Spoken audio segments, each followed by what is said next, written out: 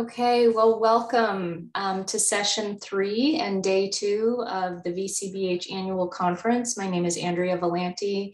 I'm a faculty member in the Vermont Center on Behavior and Health. Just a few reminders about how we run the sessions. You can use the chat function to introduce yourself or to foster conversation, but please use the Q&A for any questions that you want to have answered during the Q&A session at the end. The questions that are in the chat will not be shared with our speakers, so do make sure to add your questions to the Q&A.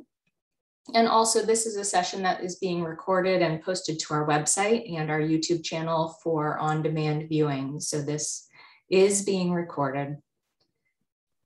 Today, we have an amazing lineup on a topic that I love to talk about too. And this is a focus on what happens if we were to ban menthol or other flavored products, and potentially what the impact is on disadvantaged and other populations.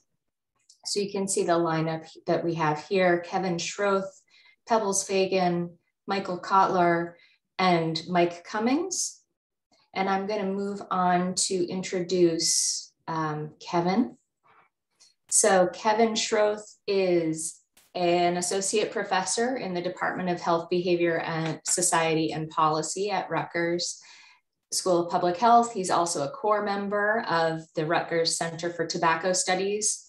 Kevin is an interesting character. He's a lawyer turned academic. He came from the New York City Department of Health and Mental Hygiene, where he served as the senior legal counsel directing tobacco control policy for the city.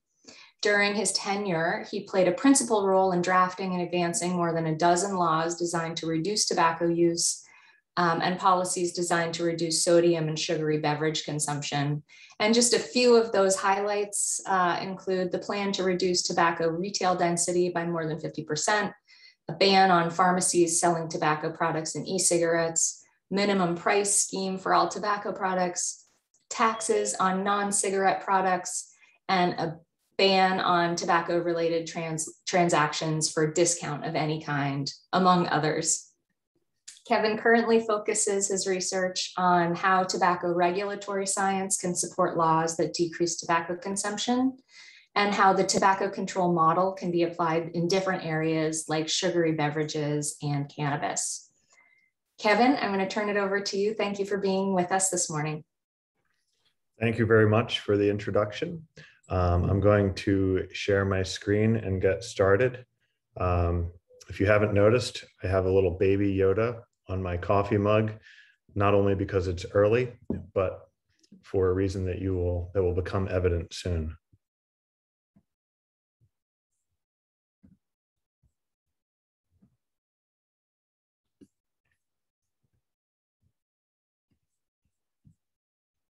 Okay. Can everybody see my slides? Can anybody? We see files. Okay, so now you must see my slides. We do. All right. I'm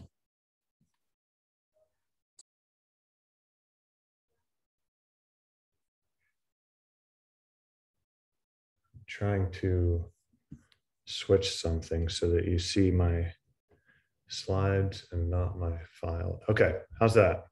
That works. Okay, we'll get started now. Sorry about the delay. All right, as Andrea noted, I am Kevin Schroth, and I'm gonna get started here. All right, cue the John Williams music. Not long ago, not far away, tobacco products were completely unregulated. After the Master Settlement Agreement, tobacco industry expanded its influence at the point of sale, selling menthol cigarettes and flavored cigars. A ragtag group of advocates in localities fought to ban flavored tobacco products. Meanwhile, federal authorities worked on plans that might provide a new hope. Things were not easy at first, though. The Tobacco Control Act, passed in 2009, called for attention to menthol cigarettes, but for quite some time, concrete steps were not taken to follow up on that. There was a TIPSAC report, an FDA report. Several times the FDA called for advanced notice of proposed rulemaking and asked for comments related to the regulation of menthol cigarettes. The FDA even had a proposed regulation that would have curtailed the sale of menthol cigarettes in the future going forward. This was back in 2015, but it did not materialize. And even back in 2018, the commissioner of the FDA said that it was a mistake to back away on menthol. Nevertheless, the FDA announced plans to ban menthol cigarettes, flavored cigars, and at least some flavored e-cigarettes in 2018.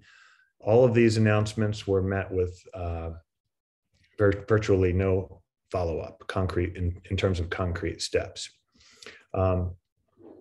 In 2020, a lawsuit asked the FDA to take more concrete steps by specifically asking the FDA to respond to a citizen's petition that had been filed in 2013.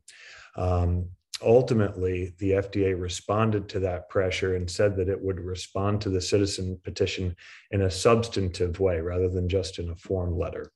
And on April 29th, 2021, the FDA granted the petition stating that it would begin rulemaking within 1 year. And here's a copy of that letter to Doug Blanke, who was one of the signatories of that citizen petition and a party to the lawsuit.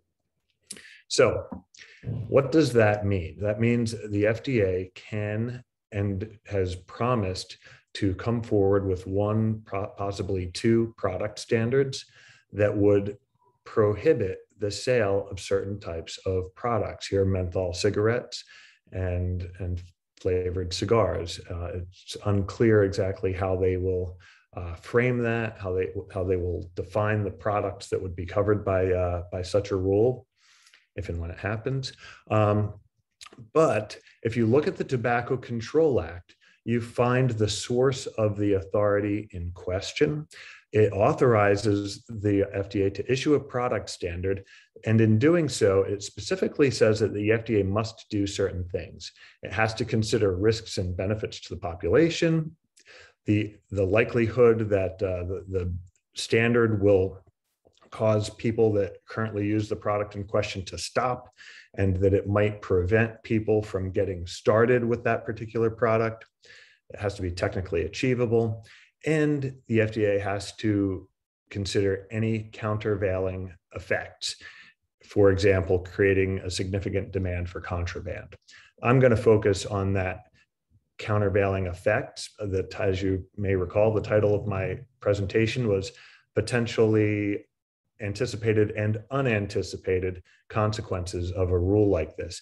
Other presenters are going to talk about the effect that a rule like this could have on smoking rates and issues like that. I'm going to talk about some of these other potential consequences that are part of the rulemaking process and have to be addressed for the rule to be successful. So when you're looking for a source of authority on potential bad things that could happen in the wake of an FDA rulemaking, there's no better source than R.J. Reynolds. So back in 2018, they submitted documents, as did Altria, opposing the FDA's advance notice of proposed rulemaking, which asked for comments on this idea of banning flavors in cigarettes or cigars. They submitted a lengthy document that outlined a number of potential countervailing effects, and I'm going to walk through them. They include illicit trade, sales to youth, make your own menthol cigarettes, criminalization, and loss of tax revenue. So first, the concept of illicit trade. And this is an argument that the tobacco industry turns to all the time. Virtually any time that a proposed regulation is out there in the world, the tobacco industry will say, this is going to lead to illicit trade. Well, let's look at that.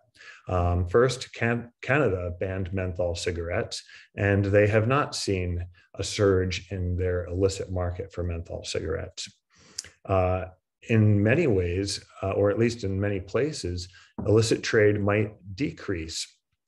Particularly if you look at the patterns of illicit trade in related to cigarettes right now, there's strong tendencies for, or there's strong trade where cigarettes are purchased in low tax states.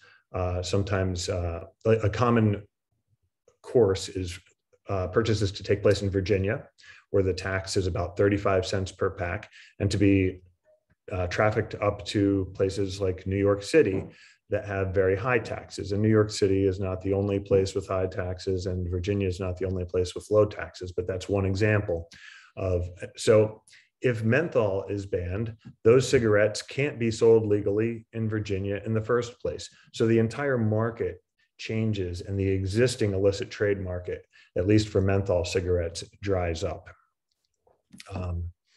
New York City is a mecca for illicit trafficking. More than 50% of the New York City market is estimated to be untaxed. And menthol is very popular in New York City. 48% of the New York City smokers smoke menthol in certain neighborhoods like Bronx and Harlem.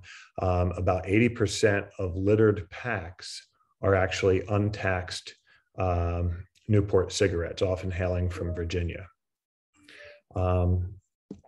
So what's going to happen to this existing tax-driven illicit market that goes interstate?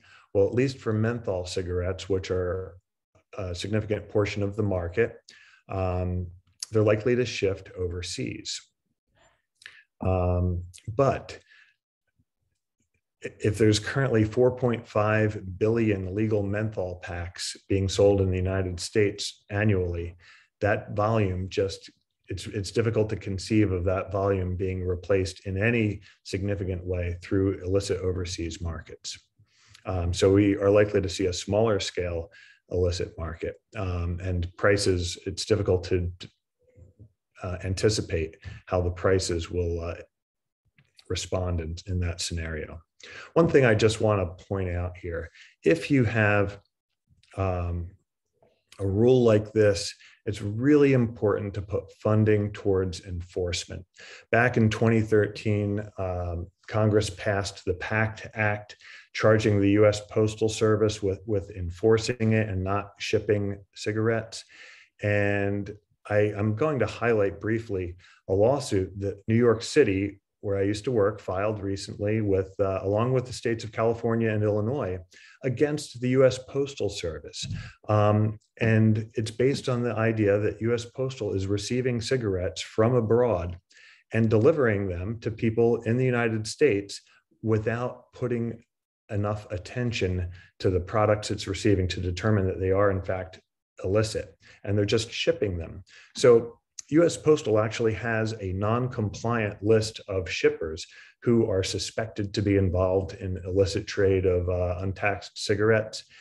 And as the complaint alleges, and the complaint recently survived a motion to dismiss, meaning that there was sufficient evidence or credibility to the allegations that it can move forward. US Postal, there's internal documents showing that US Postal did not assign anybody to do any enforcement related to its non-compliant list. So they have this list identifying people that shouldn't be shipping, but they didn't do anything about it. Similarly, they have a return to sender program under which, when they do get cigarettes, or they have packages that they have identified as containing cigarettes that should not be shipped, instead of seizing the cigarettes or destroying the cigarettes, they return them to the sender abroad. And part of the investigation revealed that most of the time that happens, the sender gets the cigarettes and ships them again, and maybe corrects or improves their strategy for shipping them successfully into the United States, and usually it works. So, and a lot of this was based on an investigator general report that was done in 2017. So there's a high level of credibility underlying these allegations. But in short, it's critical to have funds for places like US Postal to actually follow through on laws that restrict the availability of some of these products. Another potential countervailing effect, and this is something that we've seen in Canada and a little bit in Europe, is the idea of make your own menthol cigarettes. There's products that have sprung up where people can flavor their own cigarettes. Another issue is the idea that when a market is unregulated, sales can easily go to underage buyers. So a few responses to that. First, it depends on the size of the illicit market and the access that's likely to happen. Just because sellers are not going to be checking the ID of purchasers, it doesn't mean that the product will be widely available. It may be available in some places, it might not be available in others. And I think more importantly, this concept that youth are suddenly going to have access to menthol cigarettes, I think it misses or does not place much emphasis on trends in tobacco use among youth, where combustible cigarette use has declined significantly and e-cigarette use has become more of a replacement product. And again, here's some points on the make your own menthols. Even if this happens, again, the scale is likely to be small and the quality of the product is not likely to be as consistent as what comes from the tobacco industry, which refined its trade over decades to make their product as attractive and consistent as possible. Another argument that Reynolds has been pushing out for years now, and has been pushing it out sometimes through spokespeople like Reverend Al Sharpton and his company, National African Network, I think, NAN, and they've been Reynolds has been funding them to go out and make the argument that if menthol is illegal, that will lead to more conflict between Black youth and law enforcement. And one of the things that this argument really misses is that a product standard would prevent the manufacture of the product. It would be enforced on a retail level, a commercial level. It would not be. It seems unlikely that this could lead to the types of conflict that are described. And in fact, there's little or no evidence that this could even happen or has ever happened in the jurisdictions that have restrictions on menthol cigarettes. Finally, loss of tax revenue. If you look at Altria's own estimate on tax revenue generated by tobacco products, it's about $63 billion annually. It sounds like a lot. It includes excise taxes, MSA payments, sales taxes, even income tax for employees of tobacco companies. First of all, only a fraction of that would deal with menthol cigarettes. Second of all, if you look at the cost of smoking-related illness, it's roughly 5 times greater. And here's a slide from Truth that estimates it at over $300 billion. And that includes direct medical care costs plus lost productivity. So there's no comparison really. And that's exactly what the product standard calls for. It calls for comparisons. You're supposed to balance the benefits against the risks. I have a slide here called an optimist's timeline. If the FDA comes out with its product standard before April of 2022, it's still a long way away before we get there. And this slide is from an article that I actually authored with Andrea. And it lists, and when I called an optimist's timeline because it lists some of the shortest periods of time that are necessary for a product standard to go into effect. Some of them could be longer. possible that they could be shorter, but unlikely. So for example, there are 60 days for public comment. That goes pretty quickly, but then the FDA has to review comments. Even though they've already received comments on menthol twice in the last 10 years, it's hard to imagine that they could do that they would review the comments in less than 10 months or a year. It could be quite a bit longer. Lawsuits are possible. Plus, once the rule is finalized, the FDA has to wait 12 months before the rule can go into effect. And the litigation delays could easily be up to 2 years. And that could include trials and appeals. And it could be significantly longer than 2 years. I'm going to say a few words about flavored cigars as well. The FDA has signaled that it plans to address flavored cigars.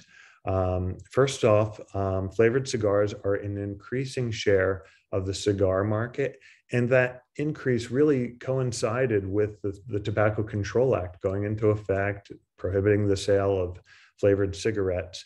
We saw them go up from 45% of the cigar market to where they are now, which is well over 50%. Convenience store sales are driven largely by flavored cigars and the increase in sales of flavored cigars. From 2009 to 2020, convenience store sales increased 32% for cigars overall, 56% for flavored cigars, 79% of attributable growth in convenience store sales is from flavored cigars.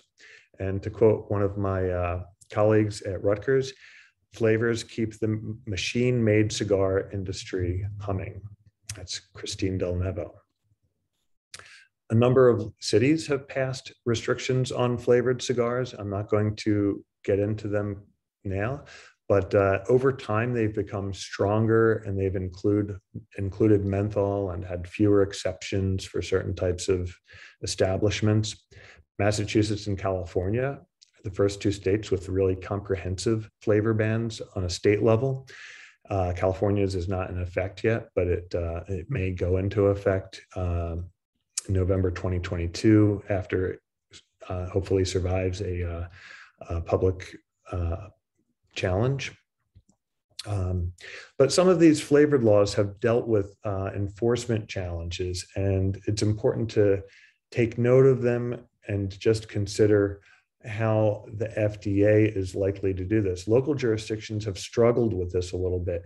If it happens on a federal level and the federal level just cuts off manufacturing, that might obviate these challenges that localities have dealt with. But one is just with the names of the products. In New York City, we passed the first strong flavored restrictive law, and it was based on the names of the products. And we saw that the industry sidestepped this to a degree by just changing the names of some of their products and starting to shift towards concept, what we call concept flavors. And here's a good example of that. Instead of calling a cigar grape, they called it Purple Thunder. So they take the name of a flavor out and replace it with something that still works. And there's a lot of different examples of that. A number of jurisdictions, including a lot of towns in Massachusetts and Chicago, came up with lists of prohibited flavors. So aside from like the obvious ones like grape and strawberry, they came up with these lengthy lists that captured every flavored tobacco product as well as they could. But these are really laborious lists to create, and they're difficult and burdensome to expect inspectors to be familiar with lists that are 30 pages long. Here's an example of just one page of a list that was created by the Massachusetts Association Health Board that was a guidance that a lot of towns would use. And the list was 34 pages long, 12 pages just for cigar flavors, 15 pages for e-cigarette flavors. So not a great long-term solution. Massachusetts now came out with a law that requires retailers to get a letter from manufacturers saying that the product is not flavored before they can put it on their shelves. And here's an example. So the letter has to list products that are being sold. It has to certify that they're not flavored. And that's a significant burden. It's a burden on the retailer, and it's also a burden on the manufacturer. So I'm really curious to see how that plays out. And the final thing I'm going to talk about is the FDA's pre-market tobacco authorization process. So products are currently required, and any product that entered the market after February 15th, 2017 is required to get the FDA to authorize it to be sold legally on the market. And to do that, they have to make one or two assertions. They have to be able to say that the new cigar, a post-2007 cigar, is substantially equivalent to a predicate cigar, which is a cigar before that cutoff date. Or they have to say, if it's not substantially equivalent, does it raise different questions of public health? And if you look at some of the orders, and they've started to come out now, where the FDA has evaluated these applications, we see that orders suggest that flavors are not a factor in the FDA's analysis. They're looking at toxicity and almost toxicity alone. They also look at the size of the product, because the size of the product means that it could have more toxicants just because it's bigger. But they're not looking at the presence of flavors specifically as a variable that could lead to greater sales because it's more attractive, because it's more popular among youth. A few other things I noticed in looking at some of these substantial equivalent orders. You have predicates, or you have applicants like Black and Mild Jazz that are naming predicates like Black and Mild Wine. Now, Black and Mild Wine is clearly a wine flavored cigar. Black and Mild Jazz, the name doesn't clearly indicate. This is like one of those concept flavors. The name doesn't state the flavor. And their paperwork says that Jazz has no flavor. They say none in response to the question of flavor. The FDA's substantial equivalent order has a footnote that basically says, we know they said it's not flavored. We're not taking a position on that. So, if you look at these orders, the Jazz one was decided in 2019, and here's a footnote that basically says the FDA is not taking a position. And in more recent SE orders, the FDA has redacted what is presumably similar language. I just thought that was interesting. So one thing that troubles me a little bit is whether the SE authorization could factor into litigation regarding cigar product standards. So who decides if a cigar is flavored, and how is it decided? The FDA authorized Jazz without saying it was flavored. Now, for many years, I shouldn't say many, I think it was 4 years, there was a hard-fought litigation in Yarmouth, Massachusetts, fought principally by Cumberland Farms, but also or at least nominally by Cumberland Farms, but also Black and Mild. And they argued that Jazz was not flavored. And anybody who's ever smelled a Jazz cigar would probably agree that it smells like it's quite flavored and kind of fruity. And Black and Mild has maintained this position really rigorous or strictly that it's not flavored, but they lost the lawsuit. Everybody who smelled the cigar and was involved in the process said that it was flavored. But I just wonder if there could be challenges to assessments of whether products are flavored, even after a product standard. And even looking at FDA authorization orders might even factor into some of those conversations. So that's all that I have for now. So, but we'll have questions afterwards, but I just, even though product standards are potentially coming and they could be great, there are some risks, and there's certain things that could be done and should be done to make sure that they're done as effectively as possible. Thank you. Thank you, Kevin. That was a great presentation and gives us a lot to think about in terms of how the industry will come at these potential rules. I just want to remind everyone to put their questions in the Q&A box, and we will get to them at the end of the session. So thank you again, Kevin. We are moving to our next presenter, Pebbles Fagan, who is another great collaborator. She's professor in the Department of Health Behavior and Health Education, and also director of the Center for the Study of Tobacco at the Boozman College of Public Health at the University of Arkansas Medical Sciences.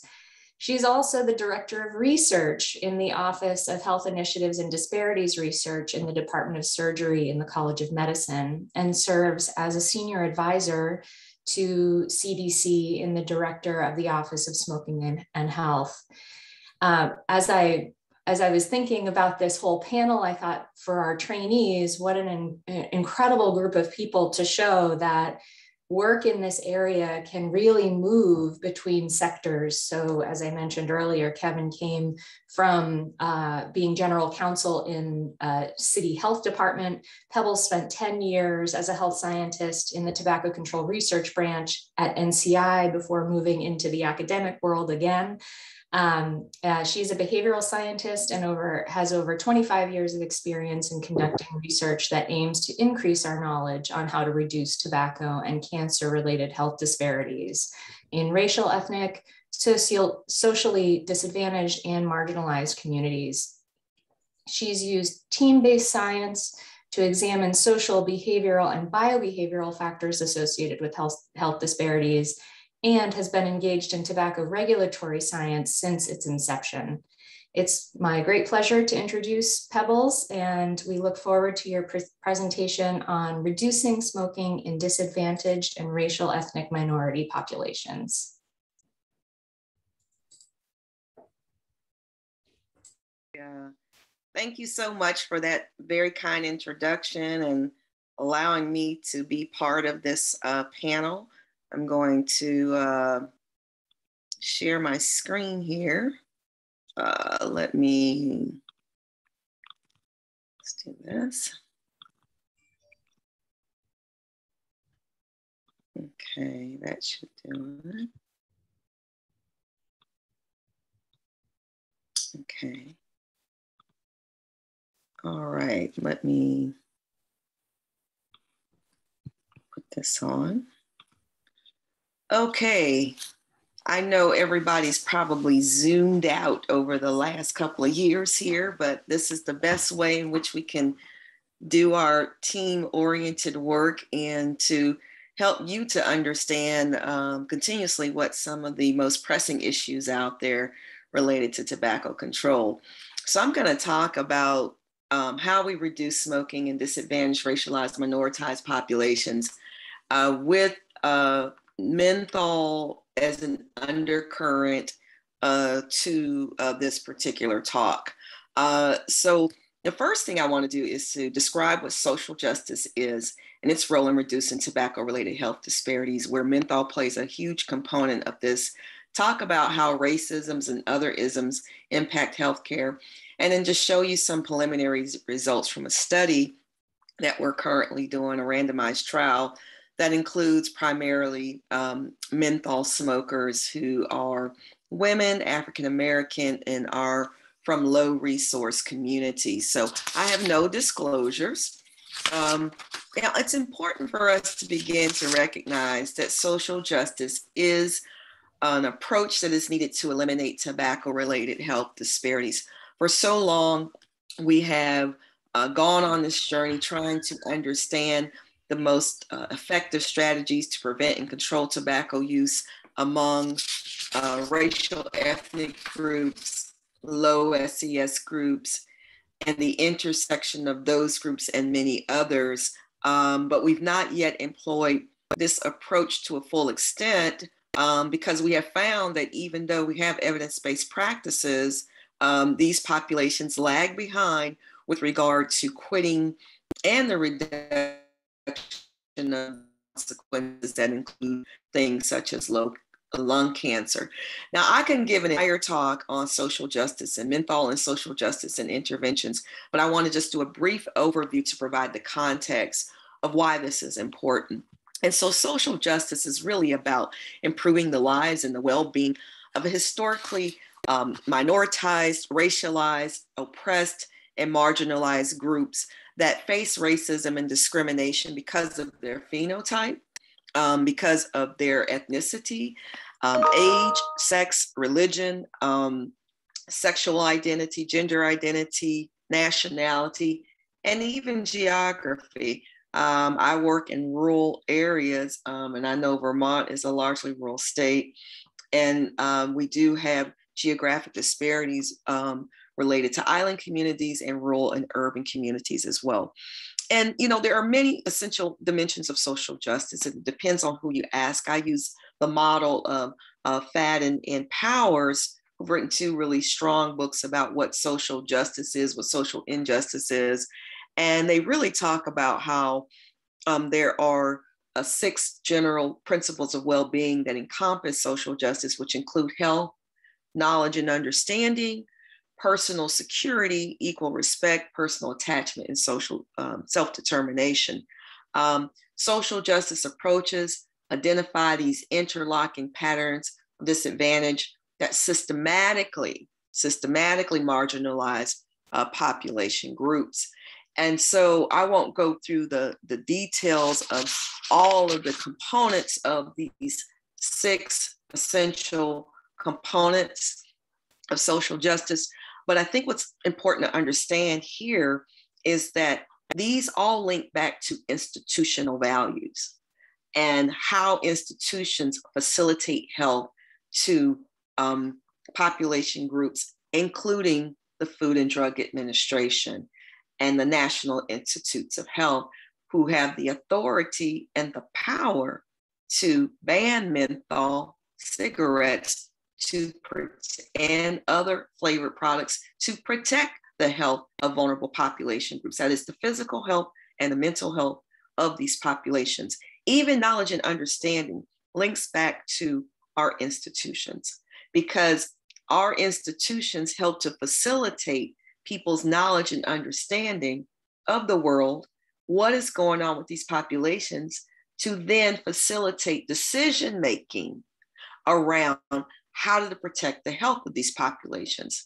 And when we think about personal security, and that is the absence or fear of physical and psychological abuse, I think back to racism and discrimination, because those factors occur in communities, they occur at the institutional levels, and those things influence one's ability to access and to be provided help. But you can certainly read Powers and Fagan, their social injustice book that was recently put out in 2019, have a lot of details and discussion on these factors. The other thing I want to mention is that, you know, there are various levels and domains of influence on tobacco-related health disparities. You know, what you heard Kevin talk about was the issue of these policies and how decision-making happens in the context of Family Smoking Prevention and Tobacco Control Act that then impacts the individual level's health and behaviors that occur at that particular level. So there are things that we can do at both the societal, community, and interpersonal individual levels that all influence what happens with the Food and Drug Administration with regard to policies related to protecting the health of different population groups. And so I think most people may be aware that the National Institutes of Health has acknowledged that structural racism is an underlying current of health. They have the Unite initiative that was launched in January of 2021, to begin to address these issues. We know that Francis Collins has issued an apology related to the fact that many populations have been victimized because of what our federal government has done with regard to how it approaches science, how it approaches policies, how it approaches diversity and inclusion. And you can go to their website and get that information. But this is a big deal because as long as I have been alive, I've never known the federal government, particularly the National Institutes of Health, to issue a formal apology and acknowledgement, which is the first step, that structural racism and discrimination influence how we do our science, which then affects the health of different population groups. And so, as I mentioned, acknowledgement is the first step, okay? That then leads to understanding of why social justice approach is needed, necessary, and unavoidable for institutions to move towards if we are to eliminate disparities. And then change can begin, okay? Within institutions and social structures that impact those 6 elements of social justice. And so let me share with you just an example of a study that we are doing right now that is the Family Rising to Enforce Smoke-Free Homes. It's called Project Fresh. It's funded by the National Institutes of Minority Health and Health Disparities. And the reason why I use the study as an example is because the majority of the people in this study are smoking menthol-related cigarettes. And so we approached this study with several underlying assumptions, which is that policies are an important strategy to protect disparate populations from tobacco smoke exposure and smoking. We do not yet have a ban on menthol, which is the most commonly used tobacco product among African Americans, women, LGBTQ, and many other population groups. There is a need to continue to push other policies in the absence of this ban that may be helpful. And when you live in a tobacco nation state like I do, where preemption is, here, and you can't do anything about restricting flavors and menthol, what happens at the federal level becomes critically important. And then what we can do in terms of interventions at the community level becomes important as well.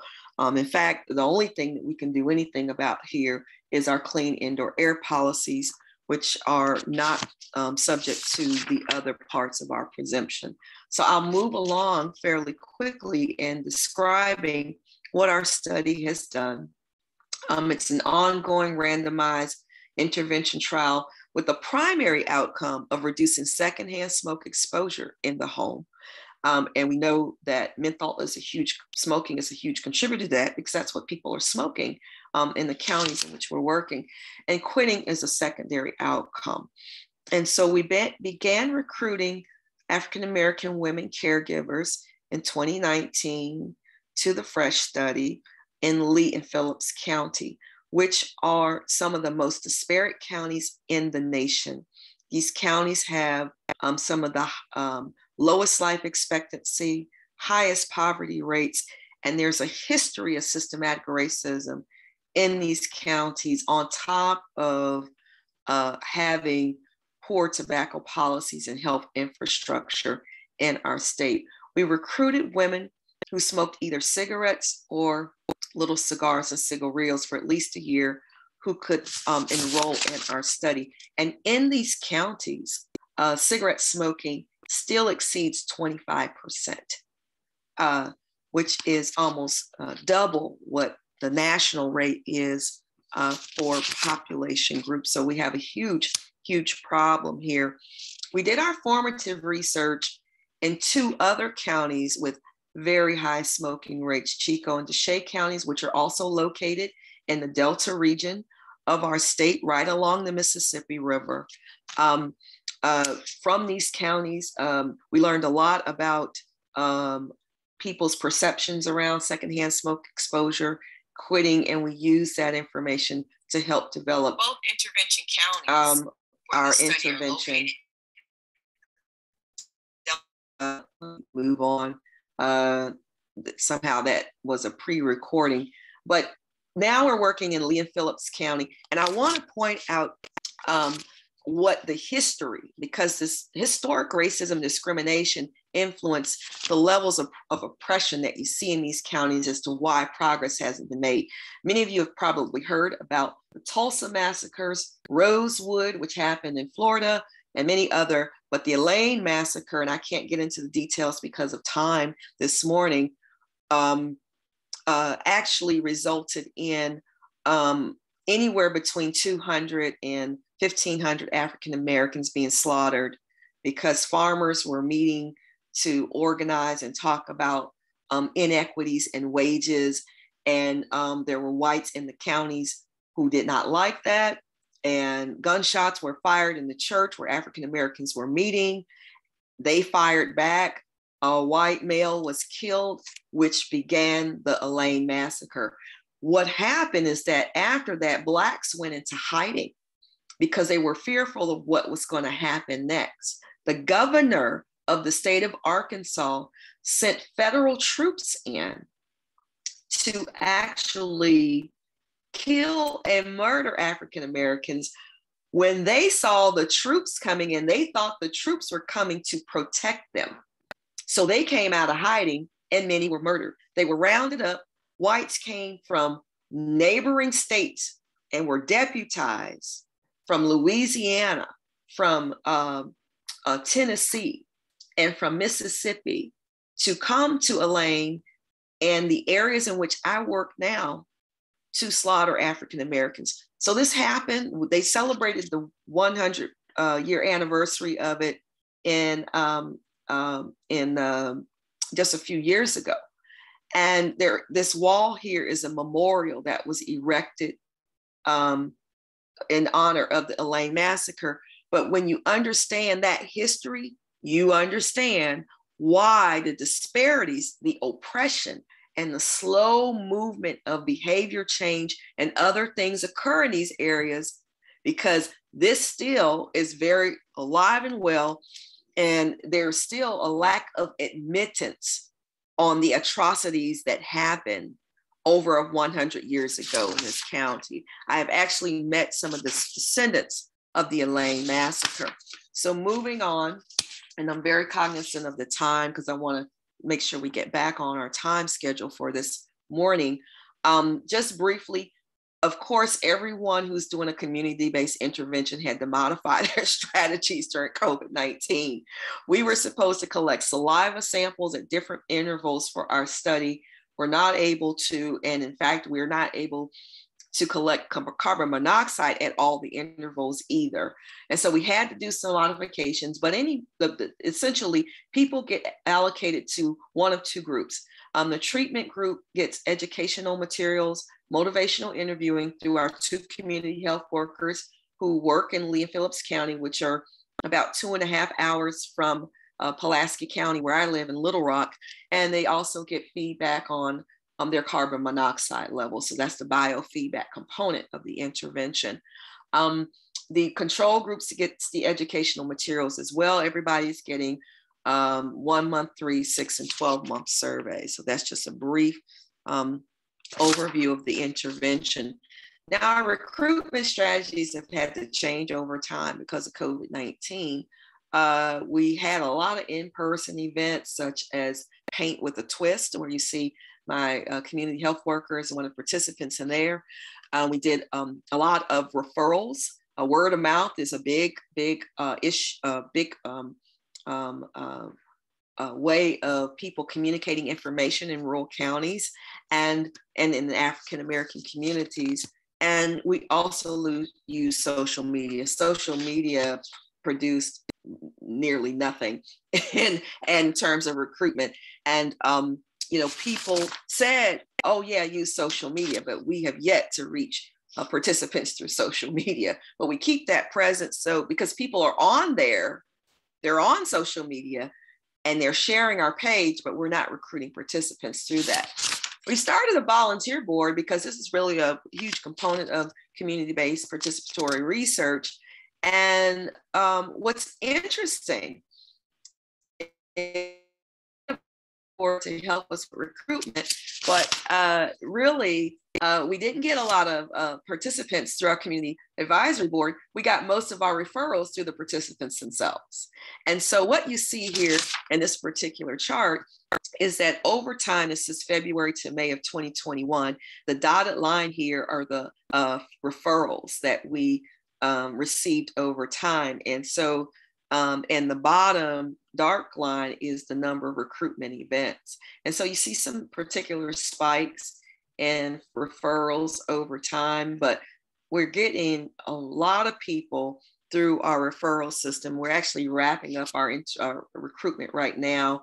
And we're at 186. We're trying to get to the 206, but we're close to it. But most of that is coming through our referrals. So we actually stopped all of our in-person recruitment events.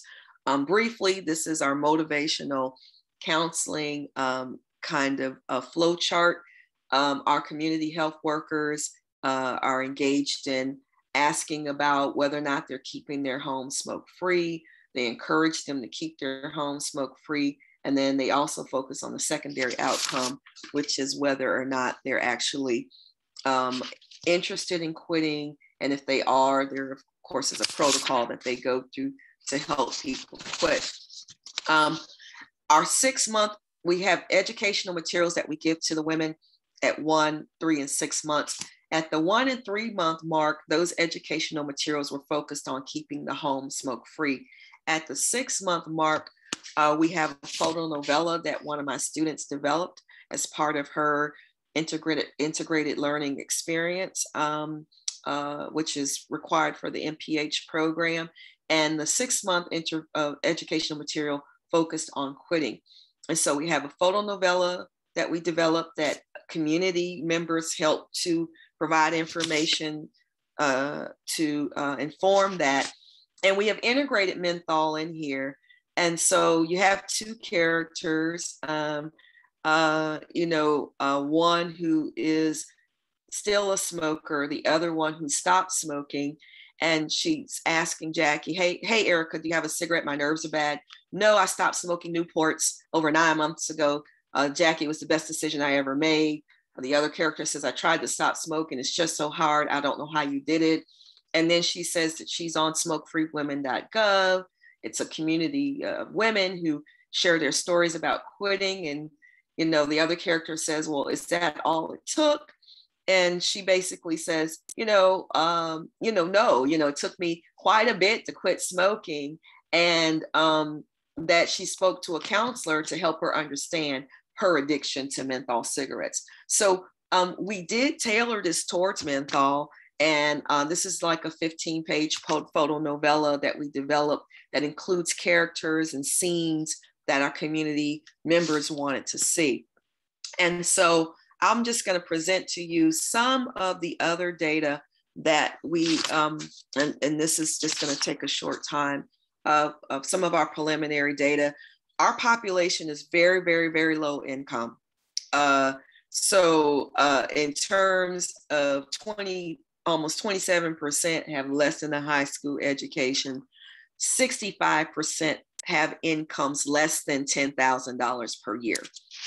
And 81% receive SNAP benefits. Just briefly, quit attempts are fairly low at 55% among those who either have their cigarette within 5 minutes of waking or not.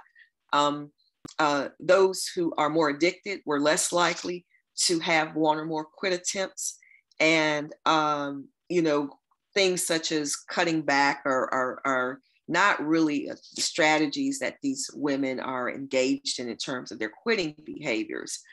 We also found that with increasing socioeconomic disadvantage, that the more likely they are to be addicted and have their cigarette within the first 5 minutes of waking. So that is that if you're low educated alone, but you are low educated, low income, and you receive SNAP benefits, that your time to first cigarette within the first 5 minutes of waking actually increases among these particular groups. And so our next steps is that we've got to finish our recruitment and analyze some of the data related to secondhand smoke exposure. We're going to complete our final surveys, follow up on the other surveys. We have a lot of work to do in these counties with regard to tracking participants. And so when you think about interventions for very low resource populations, they do not have continuous phone service. Every month, our staff have to track down phone numbers, knock on doors to see where people still live. Do they still live there? And so our next intervention is going to remedy some of that, because our staff has to spend a lot of time tracking people down and calling other people to try to find out where these participants are. We have been doing food distributions in these counties as well to increase our visibility, and have connected those events to our recruitment, to COVID vaccinations, and to colorectal cancer screening. So because these are very low populations, we're trying to attend to the total need of the populations. And we had to do that because COVID really sent these populations into further disadvantage. Food insecurity is among the highest in the nation in Arkansas. And it had to be addressed in order for us to reach our population groups. We are starting a new study that is going to look at social intervention of food distribution and how that impacts quitting. And so in summary, and bringing this back to what this has to do with menthol, is that the majority of the people who we're trying to reach smoke menthol. And we have to help people continuously reduce their exposure to secondhand smoke and engage in strategies for quitting, because we don't yet have policies in our state or at the federal level that is going to protect these populations from the harms of menthol cigarettes. These interlocking patterns of disadvantage that systematically marginalize these groups are what maintain smoking. The other thing that maintains smoking when we talk about systematic disadvantage is the absence of a policy that bans menthol when we know what menthol does. It is a social injustice that FDA has not taken action to ban menthol, and was prompted to take action only because a lawsuit was launched. That is a social injustice. So I'm looking forward to seeing what's coming out of the policies, because these layers of disadvantage are very difficult for us to tackle in any single intervention for the what we get out of a R01 study from NIH. And so I will stop there, and I appreciate the opportunity to talk to you about social justice, systematic racism, and what that has to do with our disadvantaged populations, and how menthol, a ban on menthol, would be a tremendous and enormous in-game step to protecting these vulnerable population groups. Thank you so much for listening. Thank you for that fabulous talk. And I just want to highlight how the great imagery in all of your recruitment materials, and how positive it is, and the way that you've framed the study, I think is also something else that we really can learn from in our field of how to engage the community in this type of work. So thank you so much for that fabulous presentation. We are moving on to the next presentation that will be done by Michael Kotler. Let me pull up my information. Sorry about that.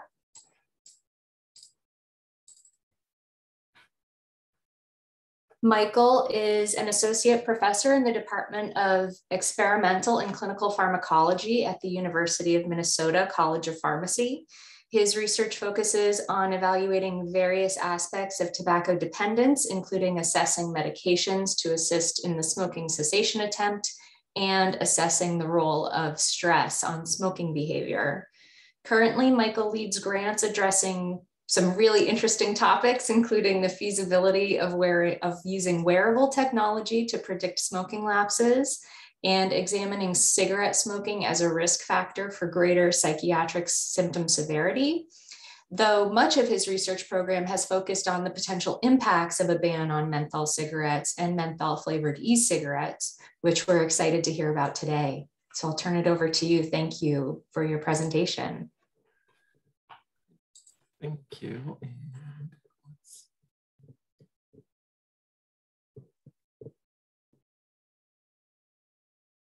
Okay, is my screen being shared, just to confirm? Yes, thank you. Excellent.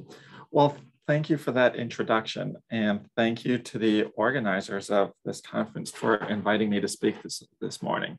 It really is great to be here among this excellent group of panelists. So today I will speak about the potential effects of a menthol ban on smoking behavior among current menthol cigarette smokers. Oops, here we go. Sorry about that. So I don't have any conflicts of interest to disclose. I have had grant funding through Clearway, Minnesota, and some of the work that I'll present today has been funded by them, and I do currently have grant support from the National Institutes of Health. So I'm going to keep the background brief, since I think this is something that the audience is very familiar with, and the previous speakers have touched on this as well. But briefly, following the passage of the Family Smoking Prevention and Tobacco Control Act, the FDA banned fruit or candy flavored cigarettes, but menthol was specifically excluded from this ban. So the FDA retained the authority to ban menthol if it was found to be in the interest of public health, and the Tobacco Products Scientific Advisory Committee was charged with writing a report on the effects of menthol. The TPSAC in their report recommended that removal of menthol cigarettes from the marketplace would benefit public health in the United States. There were a number of reasons provided why that's the case. Some of them had to do with smoking uptake and smoking among youth, obviously extremely important topics, but as relevant to my talk today, one of the reasons by which removal of menthol from the marketplace would be beneficial is that smoking cessation is more difficult for those smoking menthol versus non-menthol cigarettes, and that seems to be particularly the case among African Americans. The FDA produced a report subsequently evaluating the public health effects of menthol in cigarettes, which reached similar conclusions. And there's since been a number of systematic reviews and the meta-analysis that again reached similar conclusions, finding that it seems to be more difficult for smokers of menthol cigarettes to quit than of non-menthol cigarettes. And that seems to be more so the case among African Americans. As we heard about earlier today, the FDA has recently taken the initial steps necessary to enact a national ban on menthol characterizing flavor in combustible cigarettes and cigars in the United States. And what I'm going to focus on over the next 20 minutes or so is what are current menthol smokers likely to do if such a ban is enacted? Well, there's a number of different ways by which such data can be gathered. So one way by which such data has been gathered is surveys of smokers, menthol smokers specifically, asking what would they do? What are their intentions if in fact menthol is banned from cigarettes? There's been a number of surveys. A lot of these were reviewed in a paper last year by Kadam and colleagues. And as you can see, a very sizable proportion of menthol smokers indicate that if menthol cigarettes are banned, they would quit smoking entirely. There's a substantial range among the surveys, going anywhere from about a quarter to about 2/3 of menthol smokers report that they would quit smoking. Obviously, if that were to happen, that would be an immense public health benefit. There are other intentions that smokers in these surveys endorse is that some say they would switch to non-menthol cigarettes. Some say they would continue to get menthol cigarettes somehow. Some just aren't sure what they would do, whereas others say that they might switch to other tobacco products, either combustible or non-combustible products. So a very sizable proportion of menthol smokers say they would quit, but sometimes what people predict they would do were a hypothetical situation to occur may not reflect what they would actually do. So we did a small pilot study some time ago assessing the response to a hypothetical ban on menthol cigarettes. So in this study, we recruited African-American smokers of menthol cigarettes, and we asked them to abstain from menthol cigarettes for a 4-week period. There were no specific instructions given regarding how to cope with the inability to smoke menthol cigarettes. So the idea was that this would simulate a ban. We anticipated that some would quit, others might switch to other products. And there are a number of visits that occurred over this 4-week period. And at each visit, we measured a number of subjective measures, looked at exhaled carbon monoxide, and participants did fill out a daily tobacco diary so that we can see what products are they using and how much are they smoking. At the final visit, participants were asked their level of support for a menthol ban to see if a simulated menthol ban would result in low support for one. So there were 32 participants who completed the study, roughly equivalent number of men and women. The average age of participants was in their mid-40s. So of the 32 participants, 3 smokers attempted to quit. 1 smoker quit for 4 weeks, 2 others decreased the number of cigarettes they smoked substantially. So approximately 10% of participants did attempt to quit during this month. Not quite the 25 to 65% seen in surveys, but nonetheless, not an insignificant number. If 10% of smokers were to quit after the enactment of a menthol ban, that would certainly be of importance. So those who didn't quit switched to non-menthol cigarettes. And the number of cigarettes smoked decreased modestly. So it decreased from about 12 cigarettes per day at baseline to about 10 cigarettes per day by week 4. Exhaled carbon monoxide concentrations followed a similar pattern, roughly a decrease of the same magnitude. And importantly, motivation to quit increased during this month. So this was not a controlled study, so we don't know if that had to do with switching to non-menthol cigarettes or just participating in a study, maybe thinking about changes to smoking behavior. But nonetheless, that was a positive sign that even among those who didn't quit, those who switched to non-menthol cigarettes, their motivation to quit increased. So at the conclusion of the study, participants indicated that quitting menthol cigarettes was difficult, but they were nonetheless pretty supportive of banning menthol. So an average score of 7 on a 10-point scale. So our conclusions from this study was that during a simulated ban on menthol cigarettes, most smokers switched to non-menthol cigarettes. And among those that, and overall smoking patterns, at the very least, don't suggest increased harm as a result of the switch to non-menthol cigarettes. And in fact, there may be some benefit. About 10% attempted to quit, number of cigarettes decreased, exhaled carbon monoxide concentrations decreased, motivation to quit smoking increased. All of those we thought were positive findings.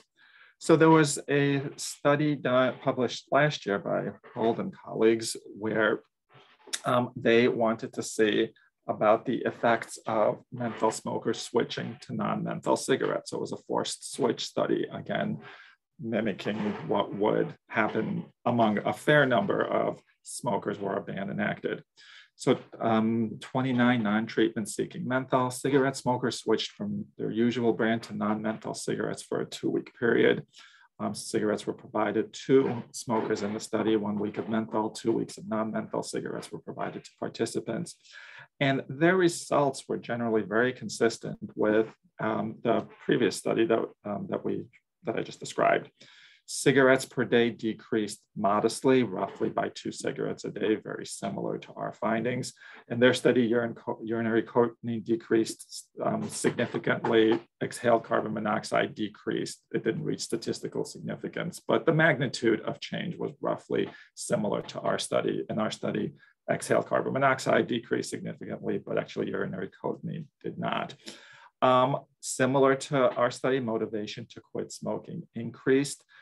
Confidence and ability to quit smoking increased, and they looked at craving and withdrawal in a number of measures. And from the Wisconsin Smoking Withdrawal Scale, the craving factor decreased significantly, as did nicotine dependence. So again, these are all indicators that perhaps among those who don't quit at the time of a cessation of a menthol ban, perhaps it'll be easier for them to quit later on. So we in fact wanted to see, is that the case? The switching to non-menthol cigarettes facilitates cessation. So as mentioned previously, smoking cessation is more difficult for those smoking menthol versus non-menthol cigarettes. So perhaps switching to non-menthol cigarettes might be an initial step to successful cessation. Several studies suggest, as I've just described, that if menthol cigarettes are not available, many smokers of menthol cigarettes switch to non-menthol cigarettes. So the question that the study I'm about to present tried to address is switching to non-menthol cigarettes prior to cessation attempt an effective initial step to cessation? There's actually just a paper very recently published based on path data that found that switching from menthol to non-menthol versus maintaining menthol use was in fact associated with both short-term and long-term increases in the probability of abstinence.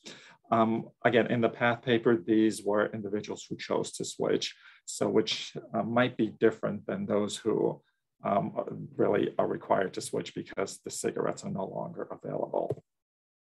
But in the study that we did, we randomized African-American menthol smokers to 4 weeks of either their usual brand cigarettes or to non-menthol cigarettes before a quit attempt.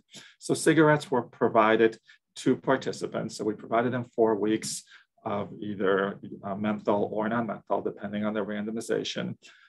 We actually, in order to not incentivize smokers to smoke more than they otherwise would have because they were getting free cigarettes, for any cigarettes that they returned, we added the market value of those cigarettes to the compensation that they received for the study, hoping that that would provide a better indicator of how much they would smoke if cigarettes were not provided for free as part of the study.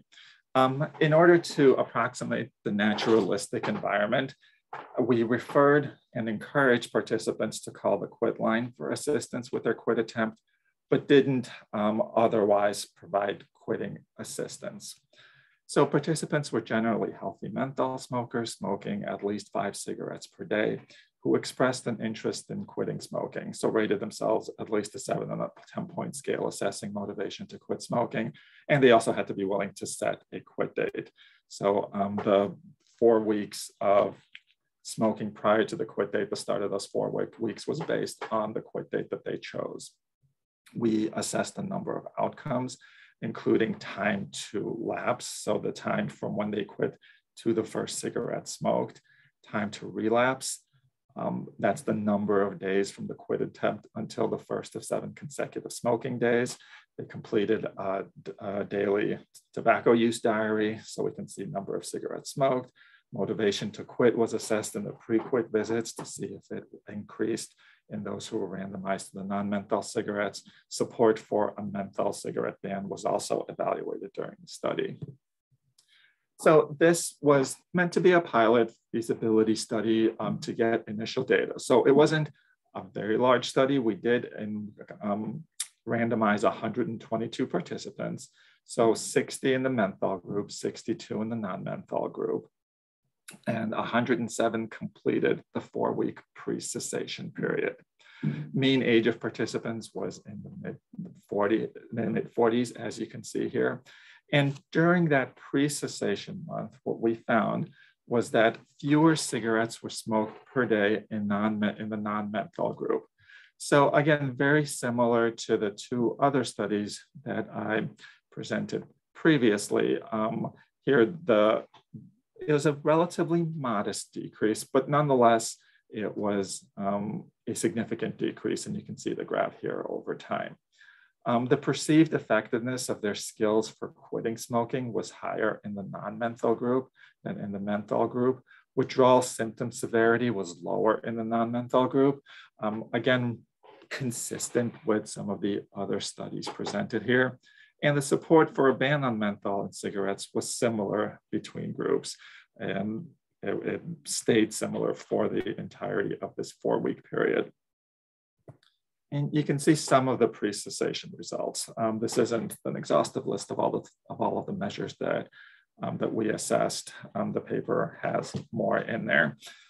But you can see that exhaled carbon monoxide decreased. And although some of these weren't statistically significant, all of the measures went in a beneficial direction for switching to non-menthol.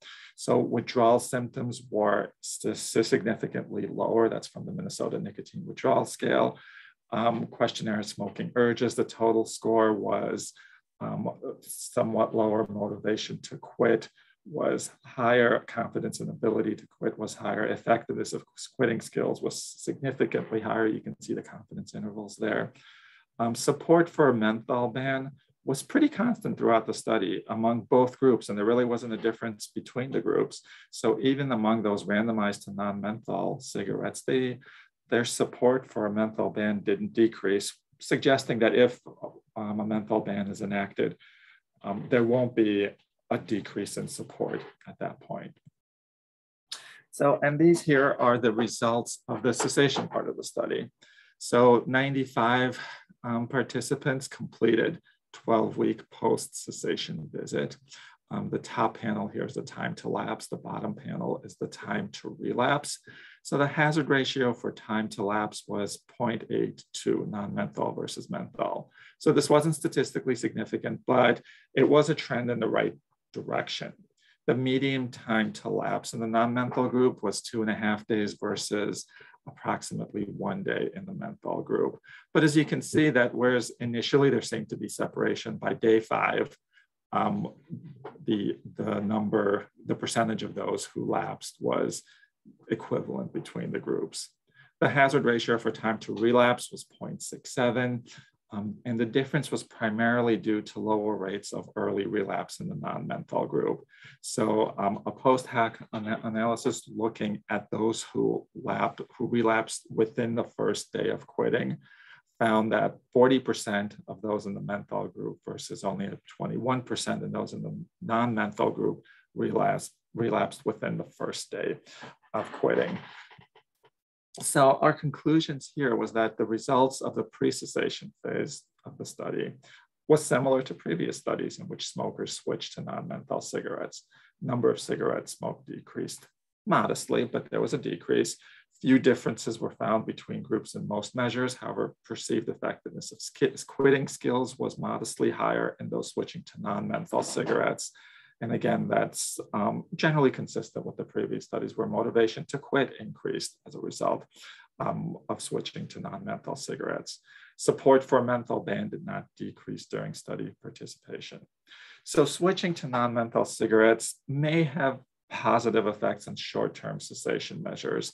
And it looks like, at least in our study, this was largely by decreasing the proportion of relapses occurring within the first day of quitting. Now, our intervention here was we referred individuals to the quit line, and fewer than half actually called the quit line. So perhaps more intensive interventions would be helpful in sustaining the early abstinence that we saw here. And I think more research is needed on what kinds of interventions are needed and what kind of public health messaging is needed at the time of a menthol ban rollout to really encourage those who to quit immediately, but also those who don't quit immediately, to encourage them to quit at a future time, because it may be easier for them to quit at that point than it otherwise would have been. So overall conclusions are that following a ban of menthol characterizing flavor, many menthol smokers would likely switch to non-menthol cigarettes. A few would likely would attempt to quit right away, but the majority, perhaps the vast majority, would switch to non-menthol cigarettes. Those who do switch don't change the smoking behavior in a way that's likely to be more hazardous, with some indicators suggesting that there may be some benefits. So decreased smoking, increased measures of motivation to quit. So even if they don't quit right away, they might be more likely to succeed in their cessation attempt down the line. Switching to non-menthol cigarettes may be an effective first step to short-term cessation, but effects are relatively small. However, more research is needed regarding how to sustain any early success that's achieved. So there's been some data from longitudinal studies, and as we heard from the first speaker, there are many localities that are now banning menthol, either in all products or only in combustible products, and evaluation from these localities will help inform effects of menthol bans. And more research is needed on the effects of either including or excluding menthol in bans for other tobacco products. So for example, e-cigarettes on overall tobacco use patterns.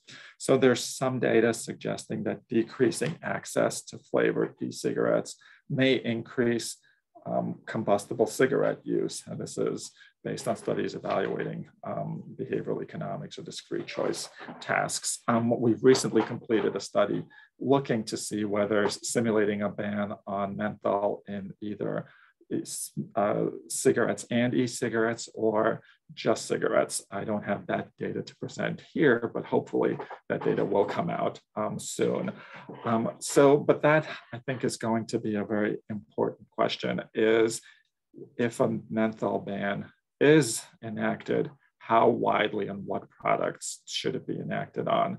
Should the menthol ban, if it's also applied to e-cigarettes, will some of those smokers who would have switched from menthol cigarettes to menthol e-cigarettes otherwise switch to non-menthol cigarettes, thereby diminishing any harm reduction that might occur?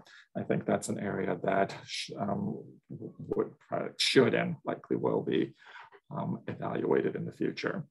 So I would like to acknowledge collaborators and funders for the work that I presented here. And I think we're taking questions at the end, but I do thank you for your attention. Thank you for another great presentation. And I see a couple questions coming in for you, which we'll save for the end. Thank you again. So we're moving on to our final presentation of the session this morning, which will be given by Mike Cummings. And the title of that presentation is Potential Impact of a Menthol Ban on Smoking Prevalence. So Mike is currently a professor in the Department of Psychiatry and Behavioral Sciences, also a member of the Hollings Cancer Center's Cancer Prevention and Control Program, where he co-leads the Tobacco Control Research Program. He joined the faculty at the Medical University of South Carolina in 2011. Prior to that, he was at the Roswell Park Cancer Institute in Buffalo. And his training and research interests are in the study of health-related behaviors, specifically tobacco use prevention and cessation. His focus is on population-based work with a focus on smoking cessation, consumer risk perceptions, the impact of cigarette design on smoking behaviors, and the evaluation of public policies on tobacco use behaviors. Of great importance, Mike established the International Tobacco Research Policy Evaluation Project, or ITC project, to evaluate the behavioral impacts of national level tobacco control policies implemented as part of the WHO Framework Convention on Tobacco Control. The ITC project includes over 100 scientific colleagues around the world, representing more than 20 countries, includes a range of projects that deal with biological factors influencing tobacco use to the impact of health warnings and public education campaigns. on populations of smokers. And this data source has been really important in driving evidence-based policy change by governments and public health advocates around the world. We're thrilled to have Mike presenting this morning, so I will turn it over to you. Okay, thank you. Can you see my screen? Can you see my screen? No, we can't see your screen yet. All right, that's maybe, how's that? Still no. Still no. How's that? Yes, yes. Okay, great. Still learning Zoom, even though I should know it better by now. So anyway, let's just move it along and I'll start to go. How's that? Here's my disclosure. I work at the Medical University of South Carolina. I do a lot of paid expert witness work against the cigarette companies. I don't take money from cigarette or vaping companies. And like many probably participating today, I claim that the world would be better off with cigarettes. This talk really would not be possible. I'll be borrowing a lot of information from friends of mine who've been involved in the ITC project, Jeff Fong, Dave Levy, Dave Hammond, and Kathleen East. So you'll be getting a preview of a lot of their work, and they were happy to share it with me. Basically, there's global recommendations for a menthol ban.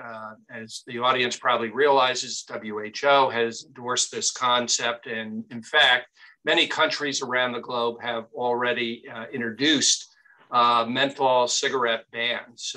27 countries as part of the European Union enacted a menthol ban that began in May of 2020. Canada was the first country to have an implemented a menthol cigarette ban. It also applied to small cigars. That began in 2017, and predating that were bans in some of their provinces in Canada. And then a number of countries, Brazil and others, have actually adopted laws, but they've sort of been put on hold. That was as of May 2020. So how do you go about evaluating the impact of a menthol ban on smoking prevalence? One way to do it, as I think Michael sort of talked about, some of the research involves asking experts the effects of what a ban would be on cigarette and cigar use. And this was done recently by Dave Levy, an expert elicitation project, where he asked a group of experts and shared the available evidence that's there. And their conclusion, according to the expert opinion, a menthol ban is expected to substantially reduce smoking initiation and combustible tobacco use among current menthol smokers. And this just gives you the box plots that were part of it. The panel of experts estimated that menthol cigarettes ban would have a bigger effect actually on younger ages, where menthol use has a greater impact on initiation. In other words, those taking up smoking are higher percentage are likely to be selecting mentholated brands. And here he's predicting a 59. This is what the expert panel came up with: a 59% reduction in menthol, in cigarette use among the younger group, versus about a 20% in the 35 to 54-year-old group. A similar approach has been applying this effect in populations using simulation modeling. And again, Dave Levy and his team at the University of Georgetown and the University of Michigan recently published this paper, where they estimated a menthol ban could save 650,000 lives by 2060. And this is showing the model that they applied, and then the estimates of what would happen if a menthol ban were implemented in the United States. I've just summarized there and underlined in red. As a result of the ban, overall smoking was estimated to decline by about 15% as early as 2026 due to menthol smokers quitting both nicotine vaping products and combustible products or switching to MVPs. So again, a positive public health impact. Now I'm going to really, switch to the ITC data that is attempted to actually gather data on what happened with menthol bans that were implemented. The ITC study has been done in a variety of countries around the world, Canada being one of them. And our survey was in place in 2016 before Canada implemented their menthol ban, and then in 2018 afterwards. So it allowed for a natural experiment to see what would happen. So we had a total of 1,236 adult smokers, 138 were menthol smokers versus the large share who do not smoke menthol in Canada. So menthol cigarettes are much more popular in the United States than they are in other parts of the world, and that includes Canada. These are the 7 provinces, which covered about 83% of the Canadian population that had already enacted menthol bans before the federal law took effect. And this just gives you the timing of our surveys. So what we found, bottom line, is there was an increase in quit attempts. Menthol smokers, basically 58.7% between 2016 and 2018 reported having made a quit attempt versus the non-menthol. So that's a difference of about 9.7%. Very similar, by the way. It was nice to see Michael's work in his experiments. That's very consistent with what we observed on a population-wide basis. Quit success was lower, 21%. And this is measured, by the way, as not smoking for at least 1 month when we followed them up in 2018. For menthol smokers, 21%. Among the non-menthol smokers, 11.6. That's a difference of 9.4. Quit success, if you just, that was daily smokers. If you look at all smokers, it's a little less, 7.5. So taking account of the non-dailies there, and staying quit among smokers who quit before the ban. So looking at relapse, we also see a benefit associated with that. And Jeff Fong did some back of the envelope calculations to apply this in the United States, where obviously we have a much larger percentage of the population smoking mentholated brands. And so the effects would be, much greater here in the United States, and, proportionally greater among African-American smokers who have a preference for menthol cigarettes. We also looked at this in Europe. There's a study that Jeff and his team have also done in collaboration with colleagues in the Netherlands, where they had an ITC study in place longitudinally to look at the effects of the menthol ban that took place there. So this is just showing you the design of the study, but very similar to Canada, but this is looking at the Netherlands. Here's the bottom line responses there to the menthol ban among those who reported that they were smoking menthol cigarettes before the ban. And some, about 10% again, said they would quit entirely. 21% said they would, they reduced their smoking. Many indicated they would, they stayed with, simply switch to non-menthol brands. Or in Europe, and particularly in the Netherlands, there's a high percentage of the population that utilize roll your own cigarettes because of the high price of cigarettes in the Netherlands. And of course, menthol gets into cigarettes primarily through the packaging or through the filter tip. So some of the smokers indicated moving to roll your own with menthol cigarettes that were sold separately from the tobacco, smoked other menthol products like cigars, used an e-cigarette, and found other ways to get around the ban. Again, Europe, there's a lot of, shifting of tobacco that goes across borders there. But the conclusion from the Netherlands is very similar to what we saw in Canada. The use of menthol cigarettes among smokers in the Netherlands decreased shortly after the implementation of the EU menthol ban. The ban was associated with quitting among pre-ban menthol smokers compared to the non-menthol smokers. But this was only significant for the females. That could be due to the statistical power issue. When you look at the relatively small percentage of menthol smokers in the study, and you start dividing them up by gender and other characteristics. Most smokers reported either switching to non-menthol cigarettes or continuing to smoke menthol cigarettes. Post-ban menthol use does not appear to be due to smuggling or illicit trade, at least in the short term. Haven't been very many studies done among youth. This is a paper that Kathleen East presented recently at SRNT Europe, and she and her colleagues, Dave Hammond and Jessica Reed and Robin Burkhalter, presented data from Dave Hammond's ITC youth and young adult cross-sectional studies that have been conducted in England, Canada, and the US over different time periods. So this was a study really designed to look at the effect of the menthol ban that took effect in England on adolescents aged 16 to 19.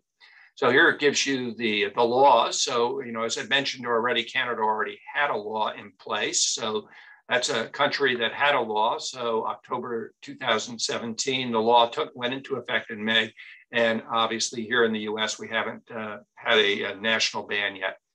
There's differences in the marketplace. As I've mentioned before, menthol market in Canada is about 4.5. In England, it's a little bit higher, about 21%. In the US, in 2018, it was about 36%.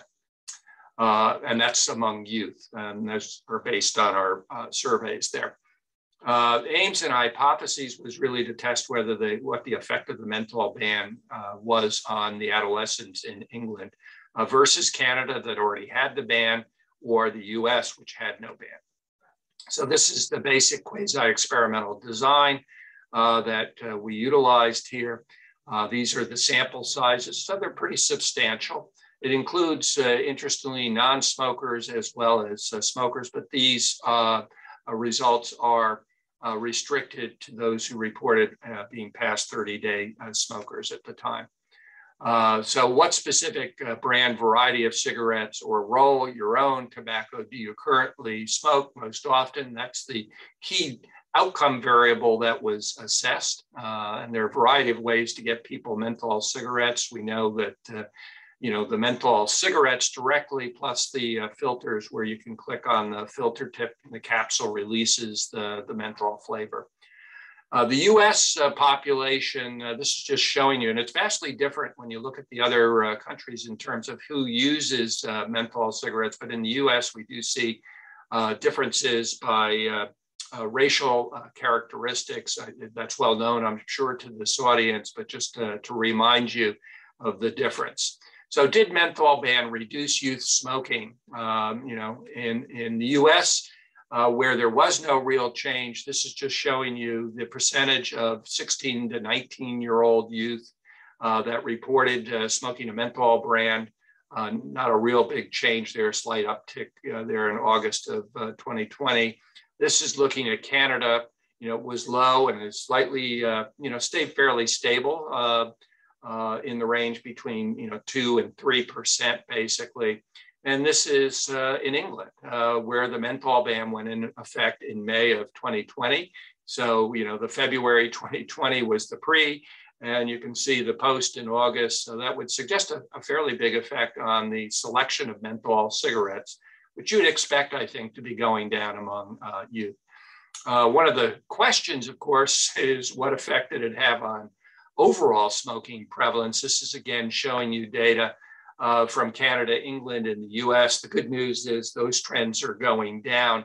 And in England, it was a little higher for really unknown reasons. It seemed to pop up to about 19.6% just prior to the ban. That's February, and it looks like it went down. So it certainly wasn't increasing the prevalence of smoking. It may have increased or help reduce the prevalence of smoking, but really can't say that's due specifically to the menthol ban. So, some take-home messages from, the findings that I've reviewed, thanks to my colleagues. Clear impact of menthol cigarette ban on reducing the proportion of youth and adult smokers who smoke a menthol brand. So when you implement the bans, the menthol rate goes down. Menthol cigarette bans resulted in higher rates of quit attempts and success in quitting among menthol smokers, and that's particularly adult smokers. Very consistent, I think, with the data that Michael reported from his experiments. It is likely that the overall smoking prevalence would drop. And I would just highlight the most recent modeling study, Dave Levy and his colleagues predicting about a 15% reduction by 2026. I want to thank our ITC supporters, the National Cancer Institute, the National Institutes of Health Research, and others that have supported the work that we've done over the years. And that's the end of my talk. And there's the end in green. Hopefully we can get around to getting rid of the menthol cigarettes. So thanks very much. Thank you, Mike. What a great talk and really promising evidence, especially from the UK ban on menthol. So we'll open it up now to questions. We have a few questions in the chat. And so I will start with some questions, but please feel free to add questions. We're not sure if the Q&A is working right now, the function. So if you want to add your questions to the chat, please do. So I will start with a question for Pebbles, which is if you can comment on the low nicotine strategy as an equitable approach to address the harm caused by cigarettes. Yes, thank you for that question. Actually, from a social justice perspective, we would say that that is not an equitable approach because communities of disadvantage suffer from multiple issues, not just the tobacco use. So there's substance use addiction overall with regard to alcohol use, use of marijuana, is also high in the population which we're working, and it goes beyond our population. You always see dual use or poly use of nicotine plus marijuana plus alcohol. Then you add on social disadvantage and systematic racism. And so a harm reduction approaches for communities who are already experiencing disadvantage or problematic, because you're not actually getting to the point of eliminating harm for those population groups. So this particular approach by most communities are not even interested in harm reduction approaches. What they're most interested in is how do we get out of these circumstances, not partly out of the circumstances, but how do we get out of these circumstances completely? And so the other perspective related to harm reduction approaches is that we haven't even done a good job of trying to reach these populations with evidence-based practices. So these populations have had limited exposure to quit lines. And we asked about the methods that they've used for quitting, and this goes beyond our study, but in particular for rural populations, if we haven't even tried to reach them very well with evidence-based practices, why would we skip that phase for these populations and cut them short and move towards harm reduction? There's nothing wrong with harm reduction in and of itself, but from the perspective of populations that haven't even been reached with evidence-based practice, they have the right, and they are entitled to that in the same way that other populations are entitled to. That's a social justice approach for these particular groups. Thank you. We have a couple questions for Dr. Kotler. The first is, in the forced menthol ban studies, how do you verify that participants who switch to non-menthol cigarettes are truly only smoking non-menthol products? Yeah, so that is one of the limitations of the studies, is that we didn't have a way to verify that, in fact, they were only smoking non-menthol. We considered measuring menthol concentrations, but there is also menthol in food products, so it would be difficult to verify if they've been completely abstinent or not. We did tell participants in all of these studies to report if they've smoked any cigarettes not in their randomized group. So for example, in the RCT, about 10% of cigarettes smoked among those assigned to non-menthol were reported to be menthol cigarettes. The number of cigarettes smoked and the figure that I provided is actually the total number reported, both menthol and non-menthol. So, and that's one of the limitations, and perhaps is underestimating the effect that we would see with an actual ban, is that if a participant really feels like they need a menthol cigarette, they still have access to it. And perhaps that dissuades them from quitting or undermines a cessation attempt. So we rely on self-report, but we don't penalize participants for reporting that they did smoke a menthol cigarette. Great, thank you. And one more question for you. What brands did you give smokers in the randomized controlled trial? Did you assess appeal of the product when you switched menthol to non-menthol? So in the randomized controlled trial, we tried to keep it as close to naturalistic setting as possible. So we asked participants, what's your usual brand for those randomized to menthol, and what's their preferred brand for those randomized to non-menthol? If they didn't indicate a preferred brand, we then provided the non-menthol version of their preferred menthol brand. The most common by far brand smoked of menthol was Newport, with a number of other brands interspersed. We did measure cigarette evaluation scale, and we actually found very few differences in the acceptability of the cigarettes, which was somewhat surprising in that the smokers who switched to non-menthol reported very similar ratings on acceptability of the cigarettes as those who stayed with menthol. And there are obviously other data out there suggesting that menthol cigarettes don't find menthol smokers don't find non-menthol cigarettes as appealing, but we didn't see large differences, perhaps very small effects in terms of slightly less acceptable, but that I'm not sure I would make a lot out of that because they were quite small and certainly not statistically significant. And final question for you right now. Did you use a purchase task or any other task to assess their willingness to purchase the non-menthol product? We didn't. We tried to balance getting as much data as we can without overburdening participants where we were already trying to follow them for a while. So we thought that we would just see how much would they use and try to not incentivize using more than they otherwise would by essentially anything that they bring back. We added the market value to the compensation that they got for the study. So, and hopefully we got a pretty good measure of what they used and what they would be willing to use, but obviously that is a limitation as well. Thank you.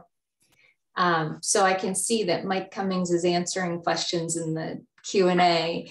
So, but I think there's, I think potentially of relevance to everyone, a question for you, Mike. So for youth who continue smoking menthol cigarettes, even after Canada and the UK's bans, what are their primary means of accessing those menthol cigarettes?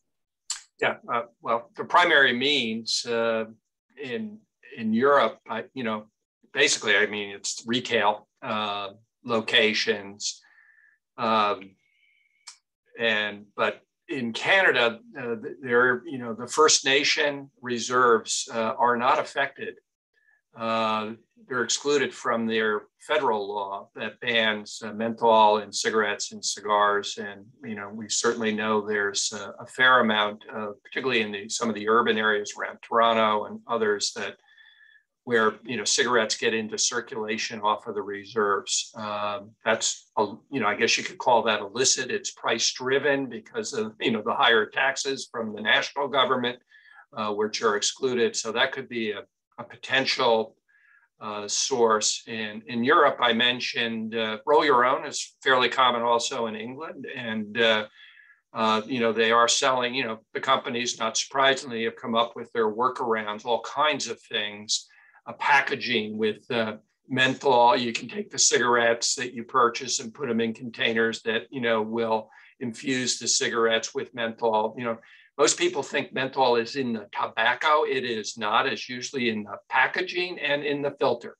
And so, again, with Roll Your Own, you can sell this, the filter plugs separately, and they could have either the capsules with the flavoring in them. So there are workarounds, and I'm not sure how the governments are addressing them in terms of compliance. But as we know, in tobacco control, the industry will do whatever it can to, keep their customers happy and addicted.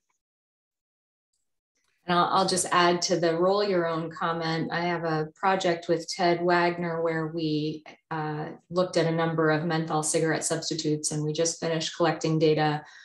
Roll Your Own was one of those options, but we actually provided pre-rolled Roll Your Own products, which used a menthol tube that is just sort of the exterior of the cigarette with menthol pipe tobacco. And that seemed to be an appealing one of our potential substitutes.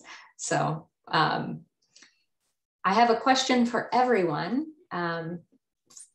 that is a sort of a political opinion question. Why do you think FDA has been hesitating on a ban on menthol given the evidence? I don't know who wants to take that first. Yeah, I mean, I'm happy to start because I think, the issue is complicated by profits, and what is important, I think, for people to understand is that menthol cigarettes are used by lots of population groups, and not just African Americans, but they are still about 20-something% of the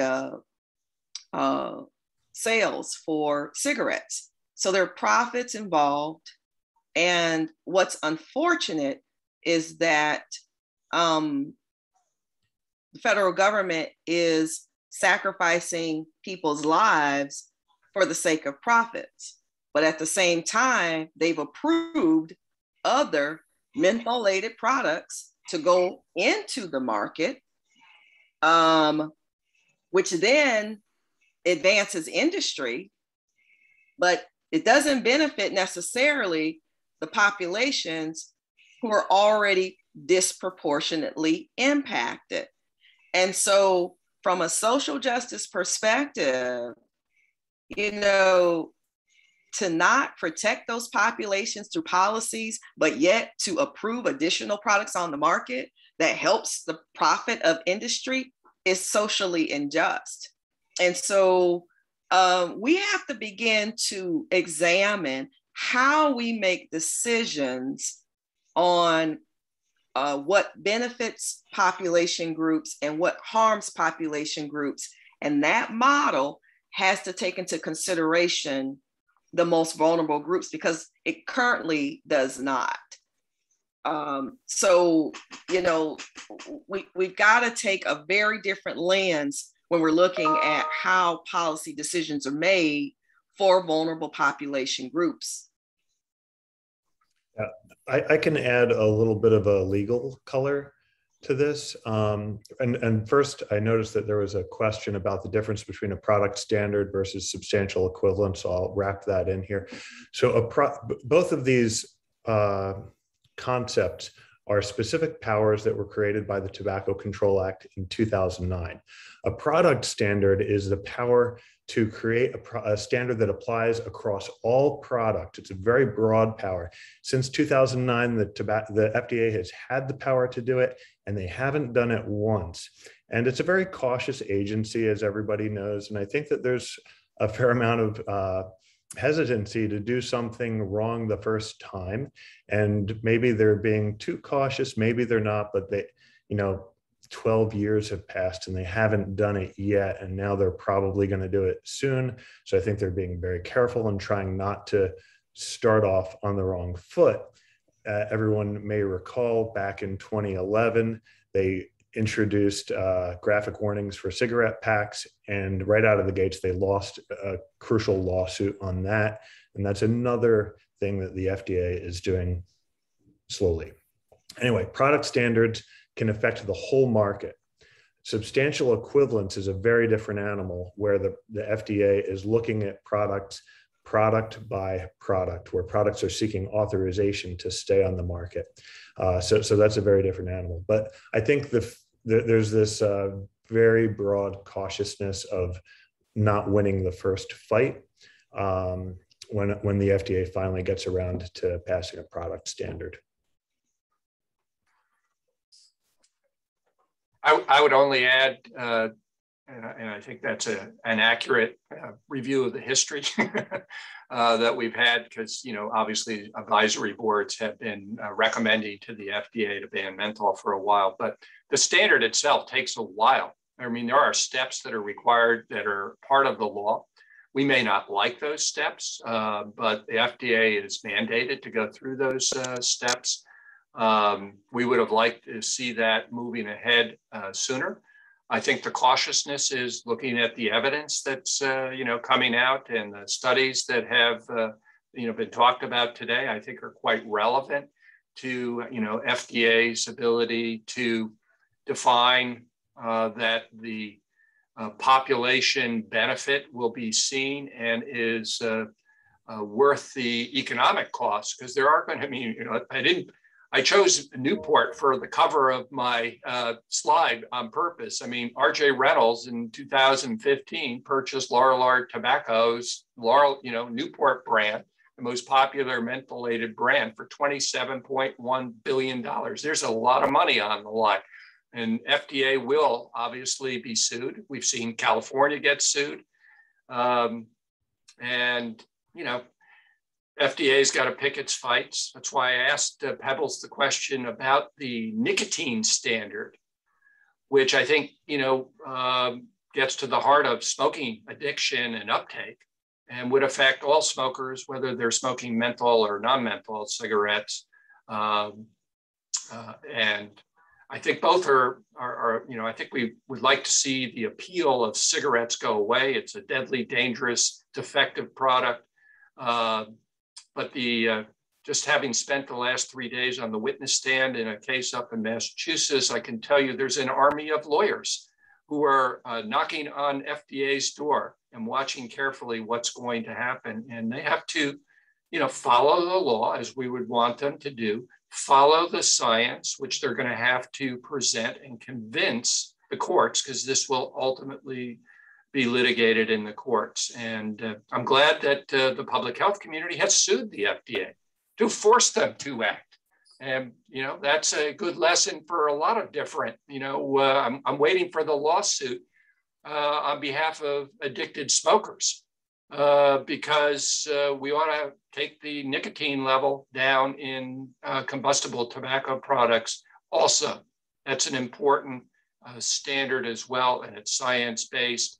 And it really puts a dagger in the heart of the defective cigarette that should not even be on the market. But, Congress, in their wisdom, said you can't ban a class of tobacco products. That's part of the law.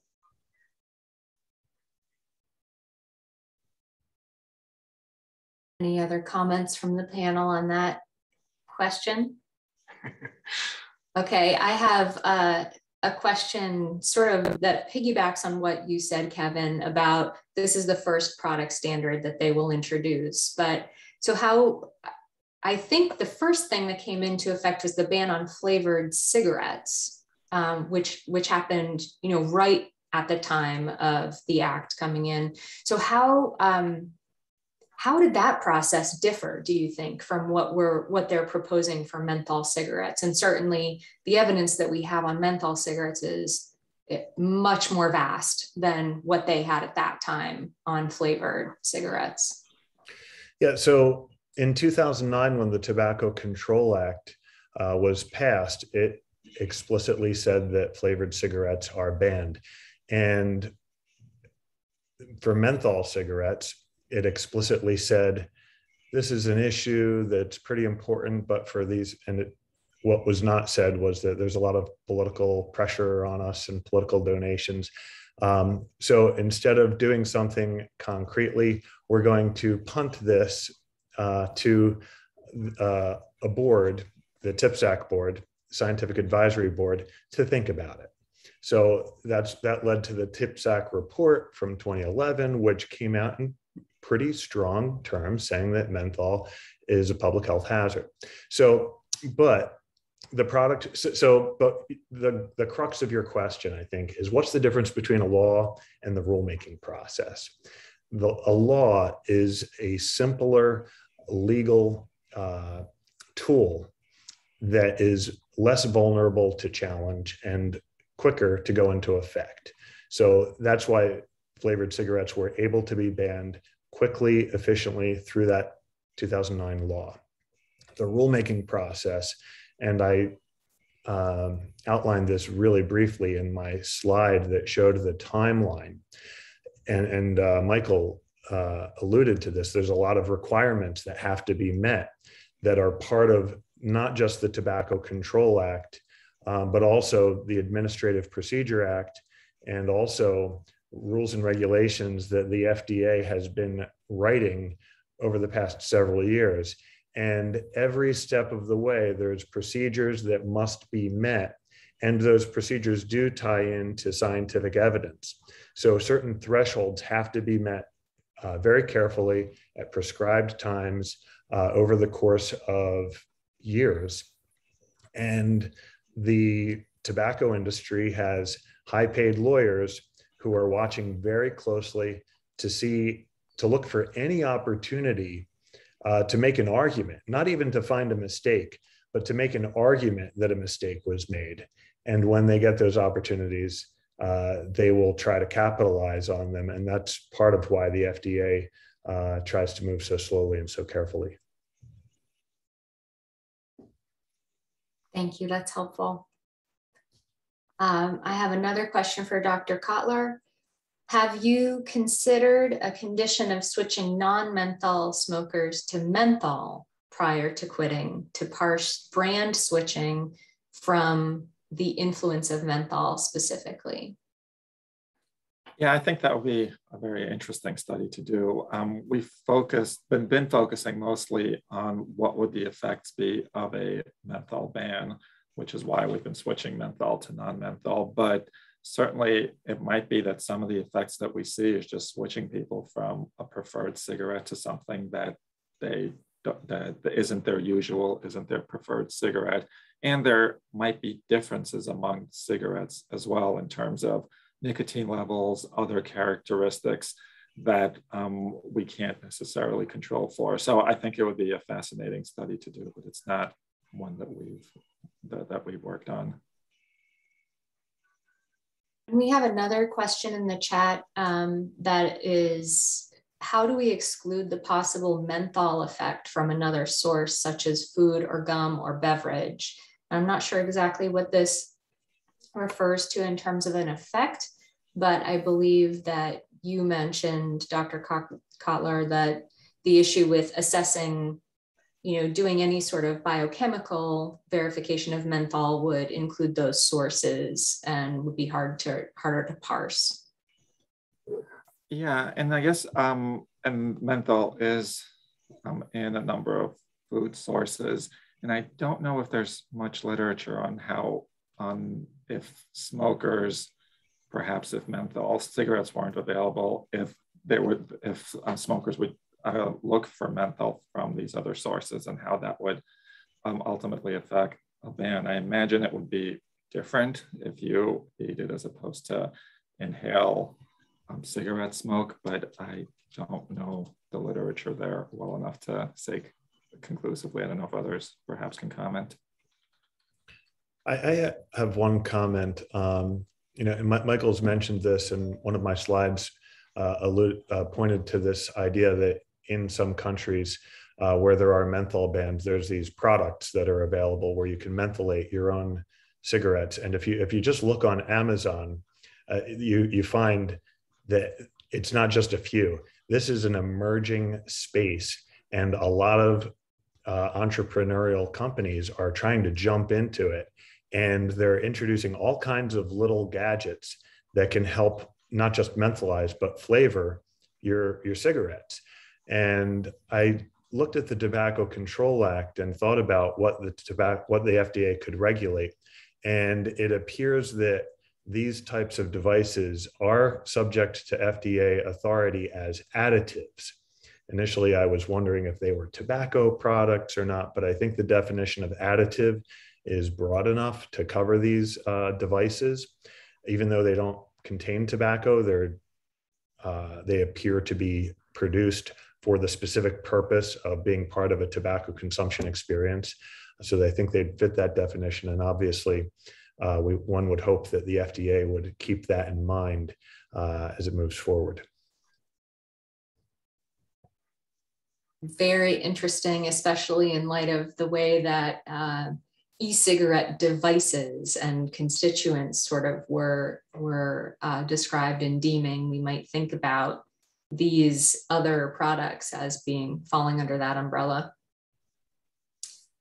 So another question for the whole panel: what are your perceptions of states that are enacting bans? Do you think that there's a way to speed this process along by getting Congress to ban menthol rather than going through the rulemaking process at FDA? That would be a whole lot faster.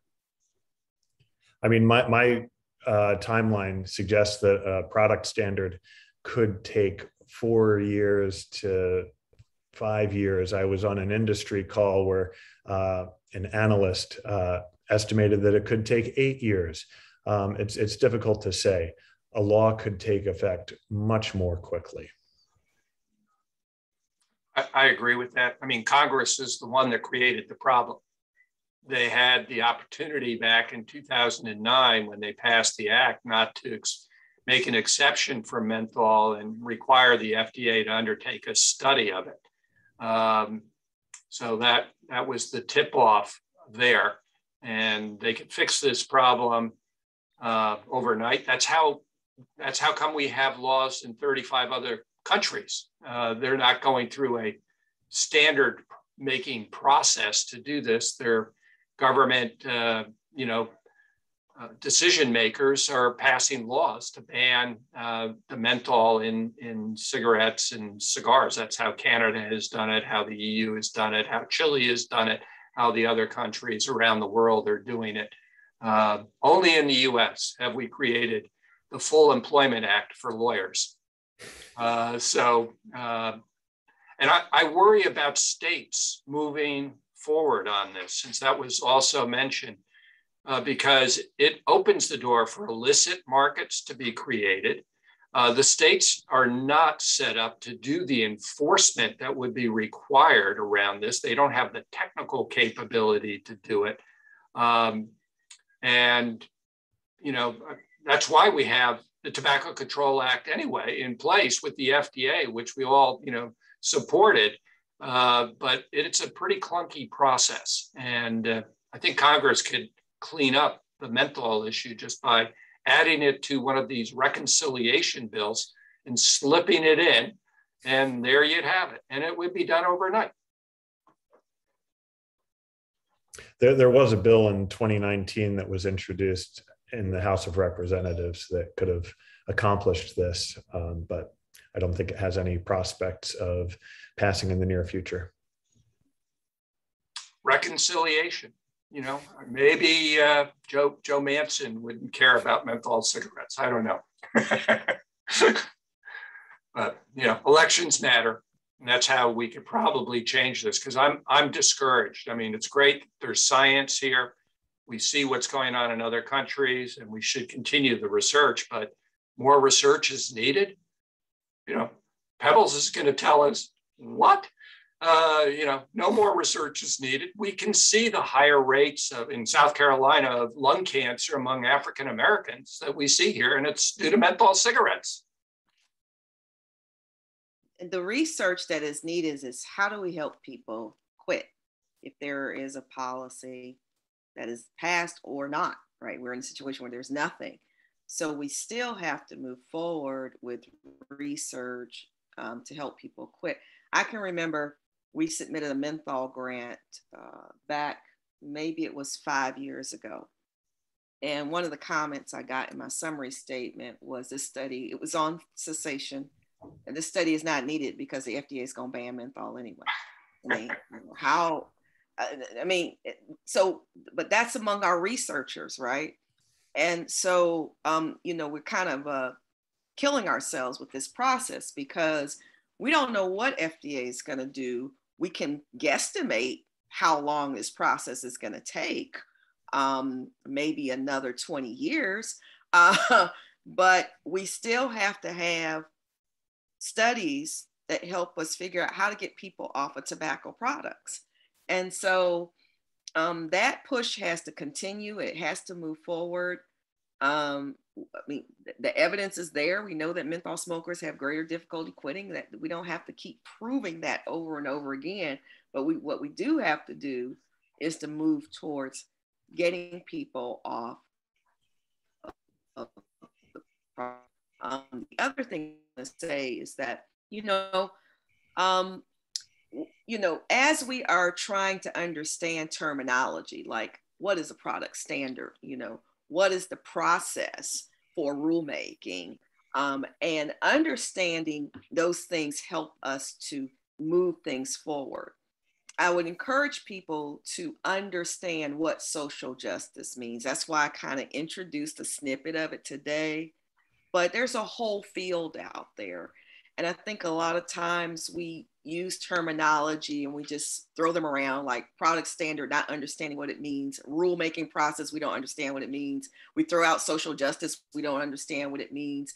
And one of the principles of social justice that I talked about earlier is this understanding and knowledge creation. And so we as practitioners and researchers have to be part of creating an understanding of what social justice means. If you understand it, then a term gets used in the appropriate way and not gets misused and abused.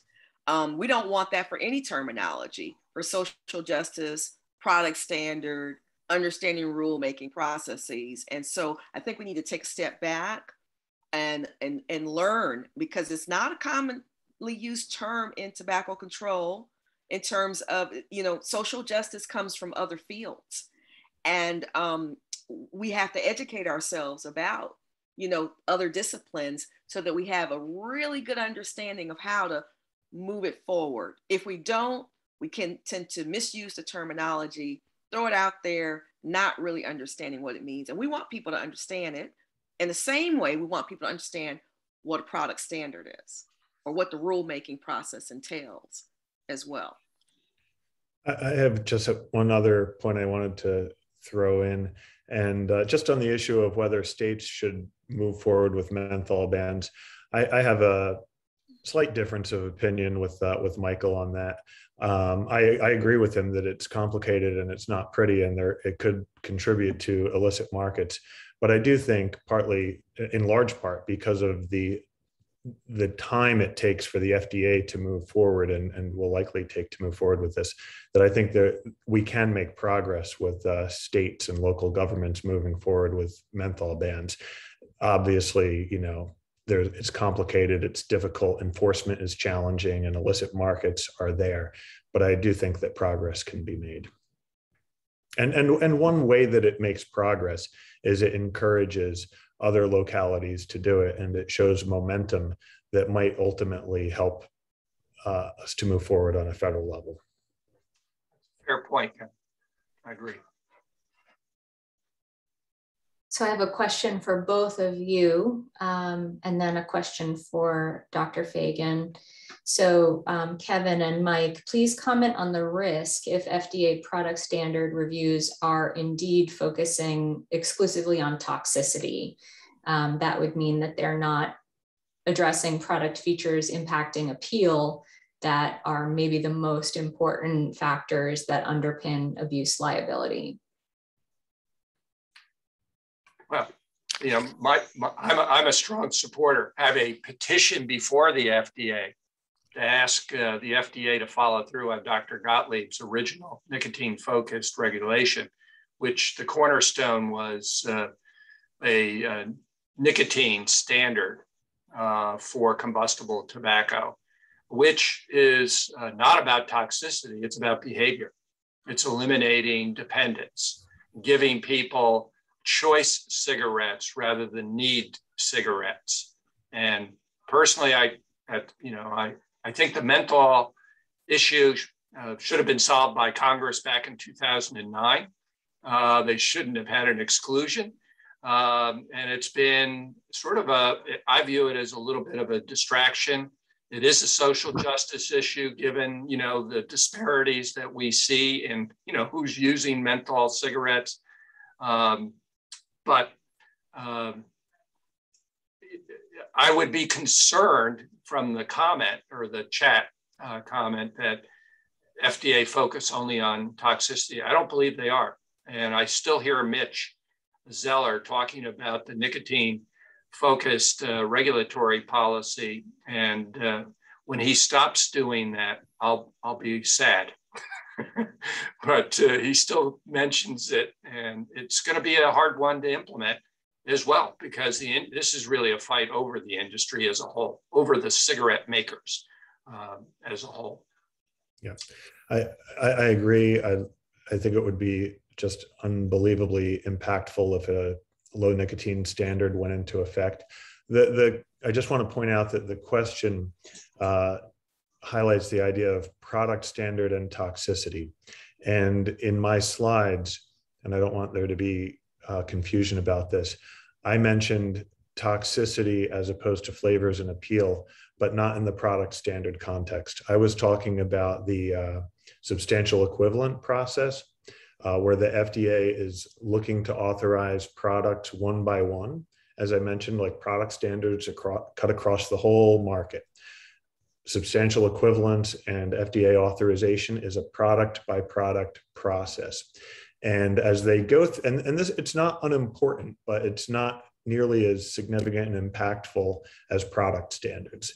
But it could be important if the FDA were using its gatekeeping authority to prevent attractive new products from getting on the market.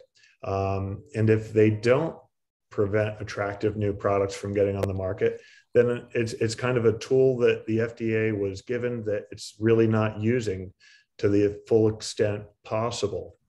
So my concern is that when the FDA gets an application for a cigar that's introduced to the market, in the last 2 years, and it's called like Banana Smash, and it sounds pretty cool. It's got an attractive label. It's got an attractive name. It's colorful. And the application says this is substantially equivalent to a grape cigar that was on the market, introduced to the market in 2005. Okay, so this grape cigar from 2005, let's say its sales were mediocre, and Banana Smash is introduced now, and it has this great package that's going to get people's attention when they see it behind the counter at a gas station. And the toxicity in both cigars is similar. The FDA appears to be looking at Banana Smash and saying that's substantially equivalent to wine from 2005. So I'm going to say it's authorized to be on the market. Well, that's an opportunity lost. The FDA could have said Banana Smash, the evidence that we've seen does not suggest that this product is going to be really attractive to young people. So if the FDA wants to use this gatekeeping authority in a way that really makes a difference, I think that they should be considering how potentially appealing a product is to young people.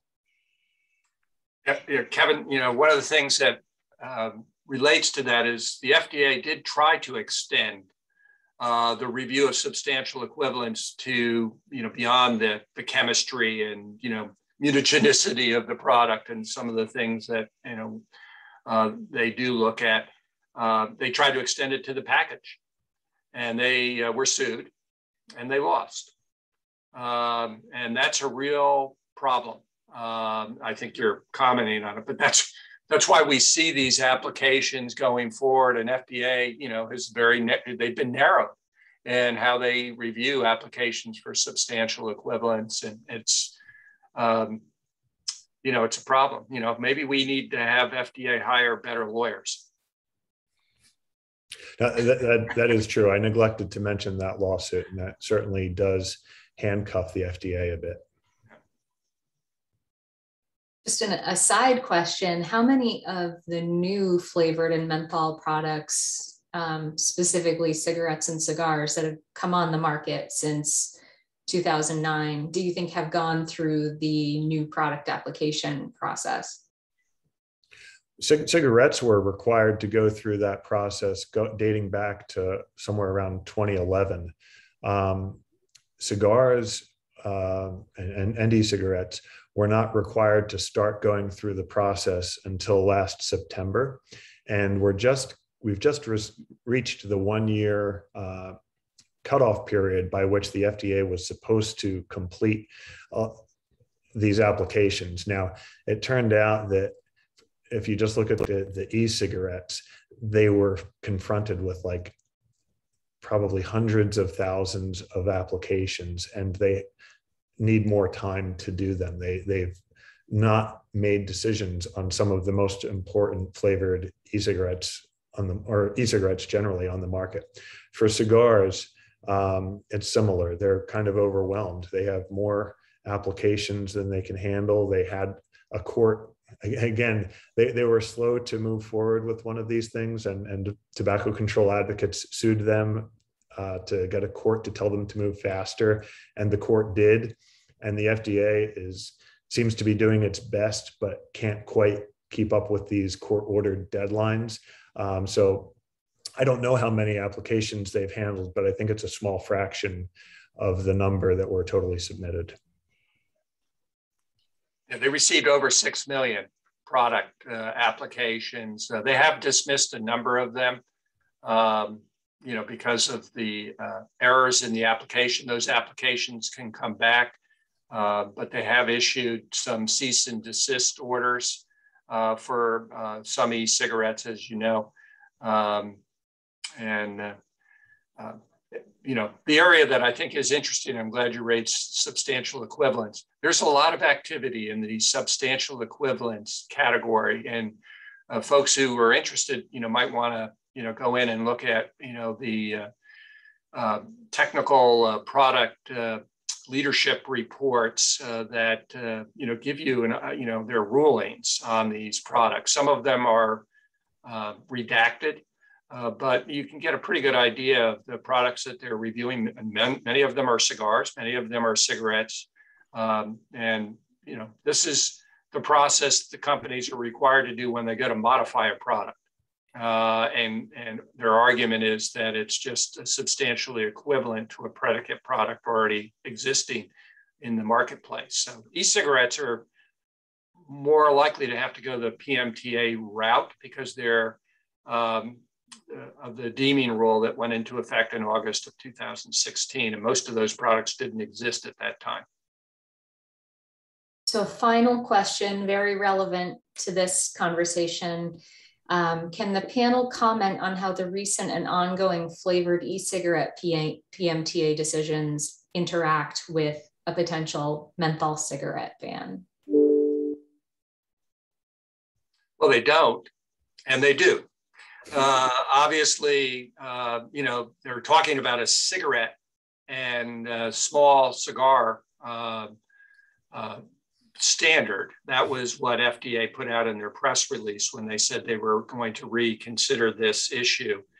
And now they're confronted with a variety of PMTAs, with products with different flavors. And if you're watching what they've been approving and disapproving, it does seem like they have been eliminating a lot of flavors, but the question of what they're going to do with menthol in some of these alternatives is really unclear. And so, just like the football games coming up this weekend, we could take bets on which one, where it's going to go, because we really don't know what they're going to do. I mean, I would like to see some differentiation of restrictions in lower risk products versus cigarettes and combustible high risk products. That gives an incentive for consumers to get off the high risk products and go to a lower risk product. I think that's important, but others disagree. So I'm not sure where they're going to come down on menthol. I'll give you my bet. I think they are going to approve some menthol products. This is a really interesting question. It raises some interesting broad points. And I'm actually going to switch a little bit in the state and local direction on this point, because when you look at flavors and you look at e-cigarettes versus combustibles, I see like a number of local jurisdictions going after flavored e-cigarettes and ignoring flavored combustible products like menthol cigarettes and flavored cigars. And I think that that's not the right approach. I think prioritizing menthol cigarettes because they're the most dangerous, and prioritizing flavored cigars because they're also extremely dangerous. They're combustible, they're flavored, they're attractive, they're used by a lot of young people. I think that's the most important priority. And with that in mind, I wouldn't be surprised if the FDA does consider authorizing more menthol flavored e-cigarettes. I don't love that idea, but I do think the most important thing is to prioritize combustible flavored products.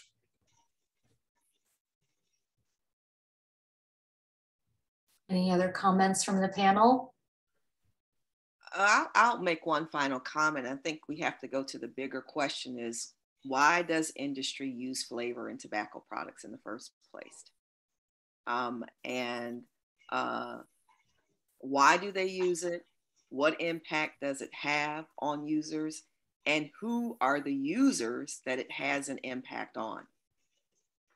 And so when we think about that, because this is an industry kind of promoted factor, this putting flavors into tobacco, into alcohol products. There's a reason why flavors are in alcohol products as well. And they appeal to certain population groups as too.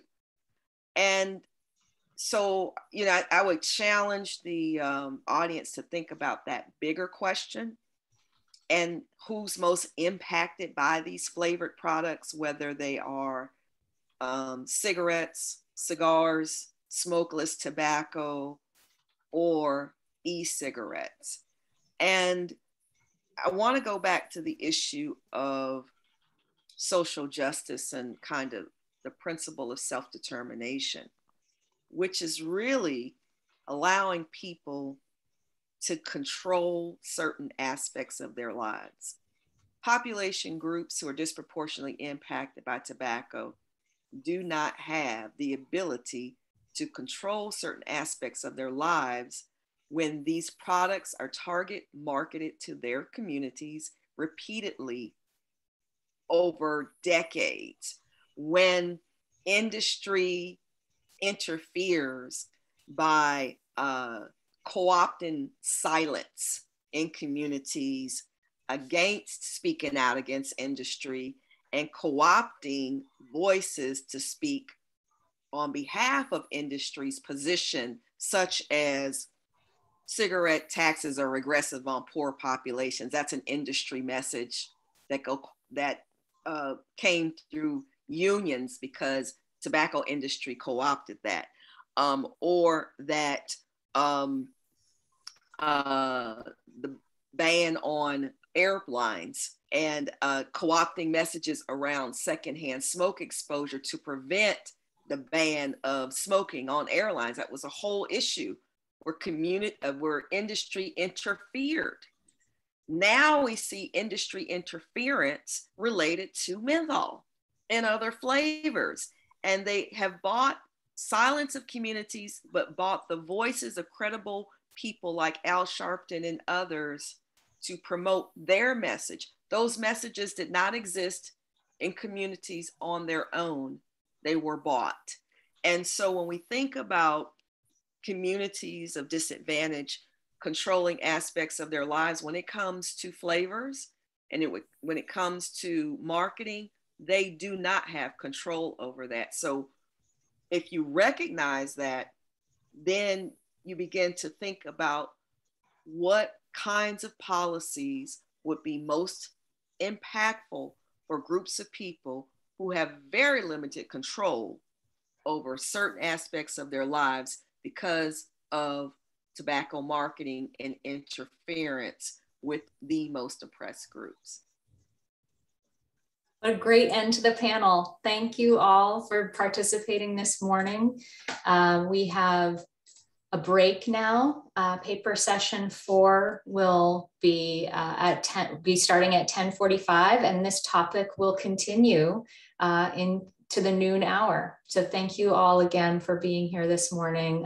What a fabulous panel. Thank you.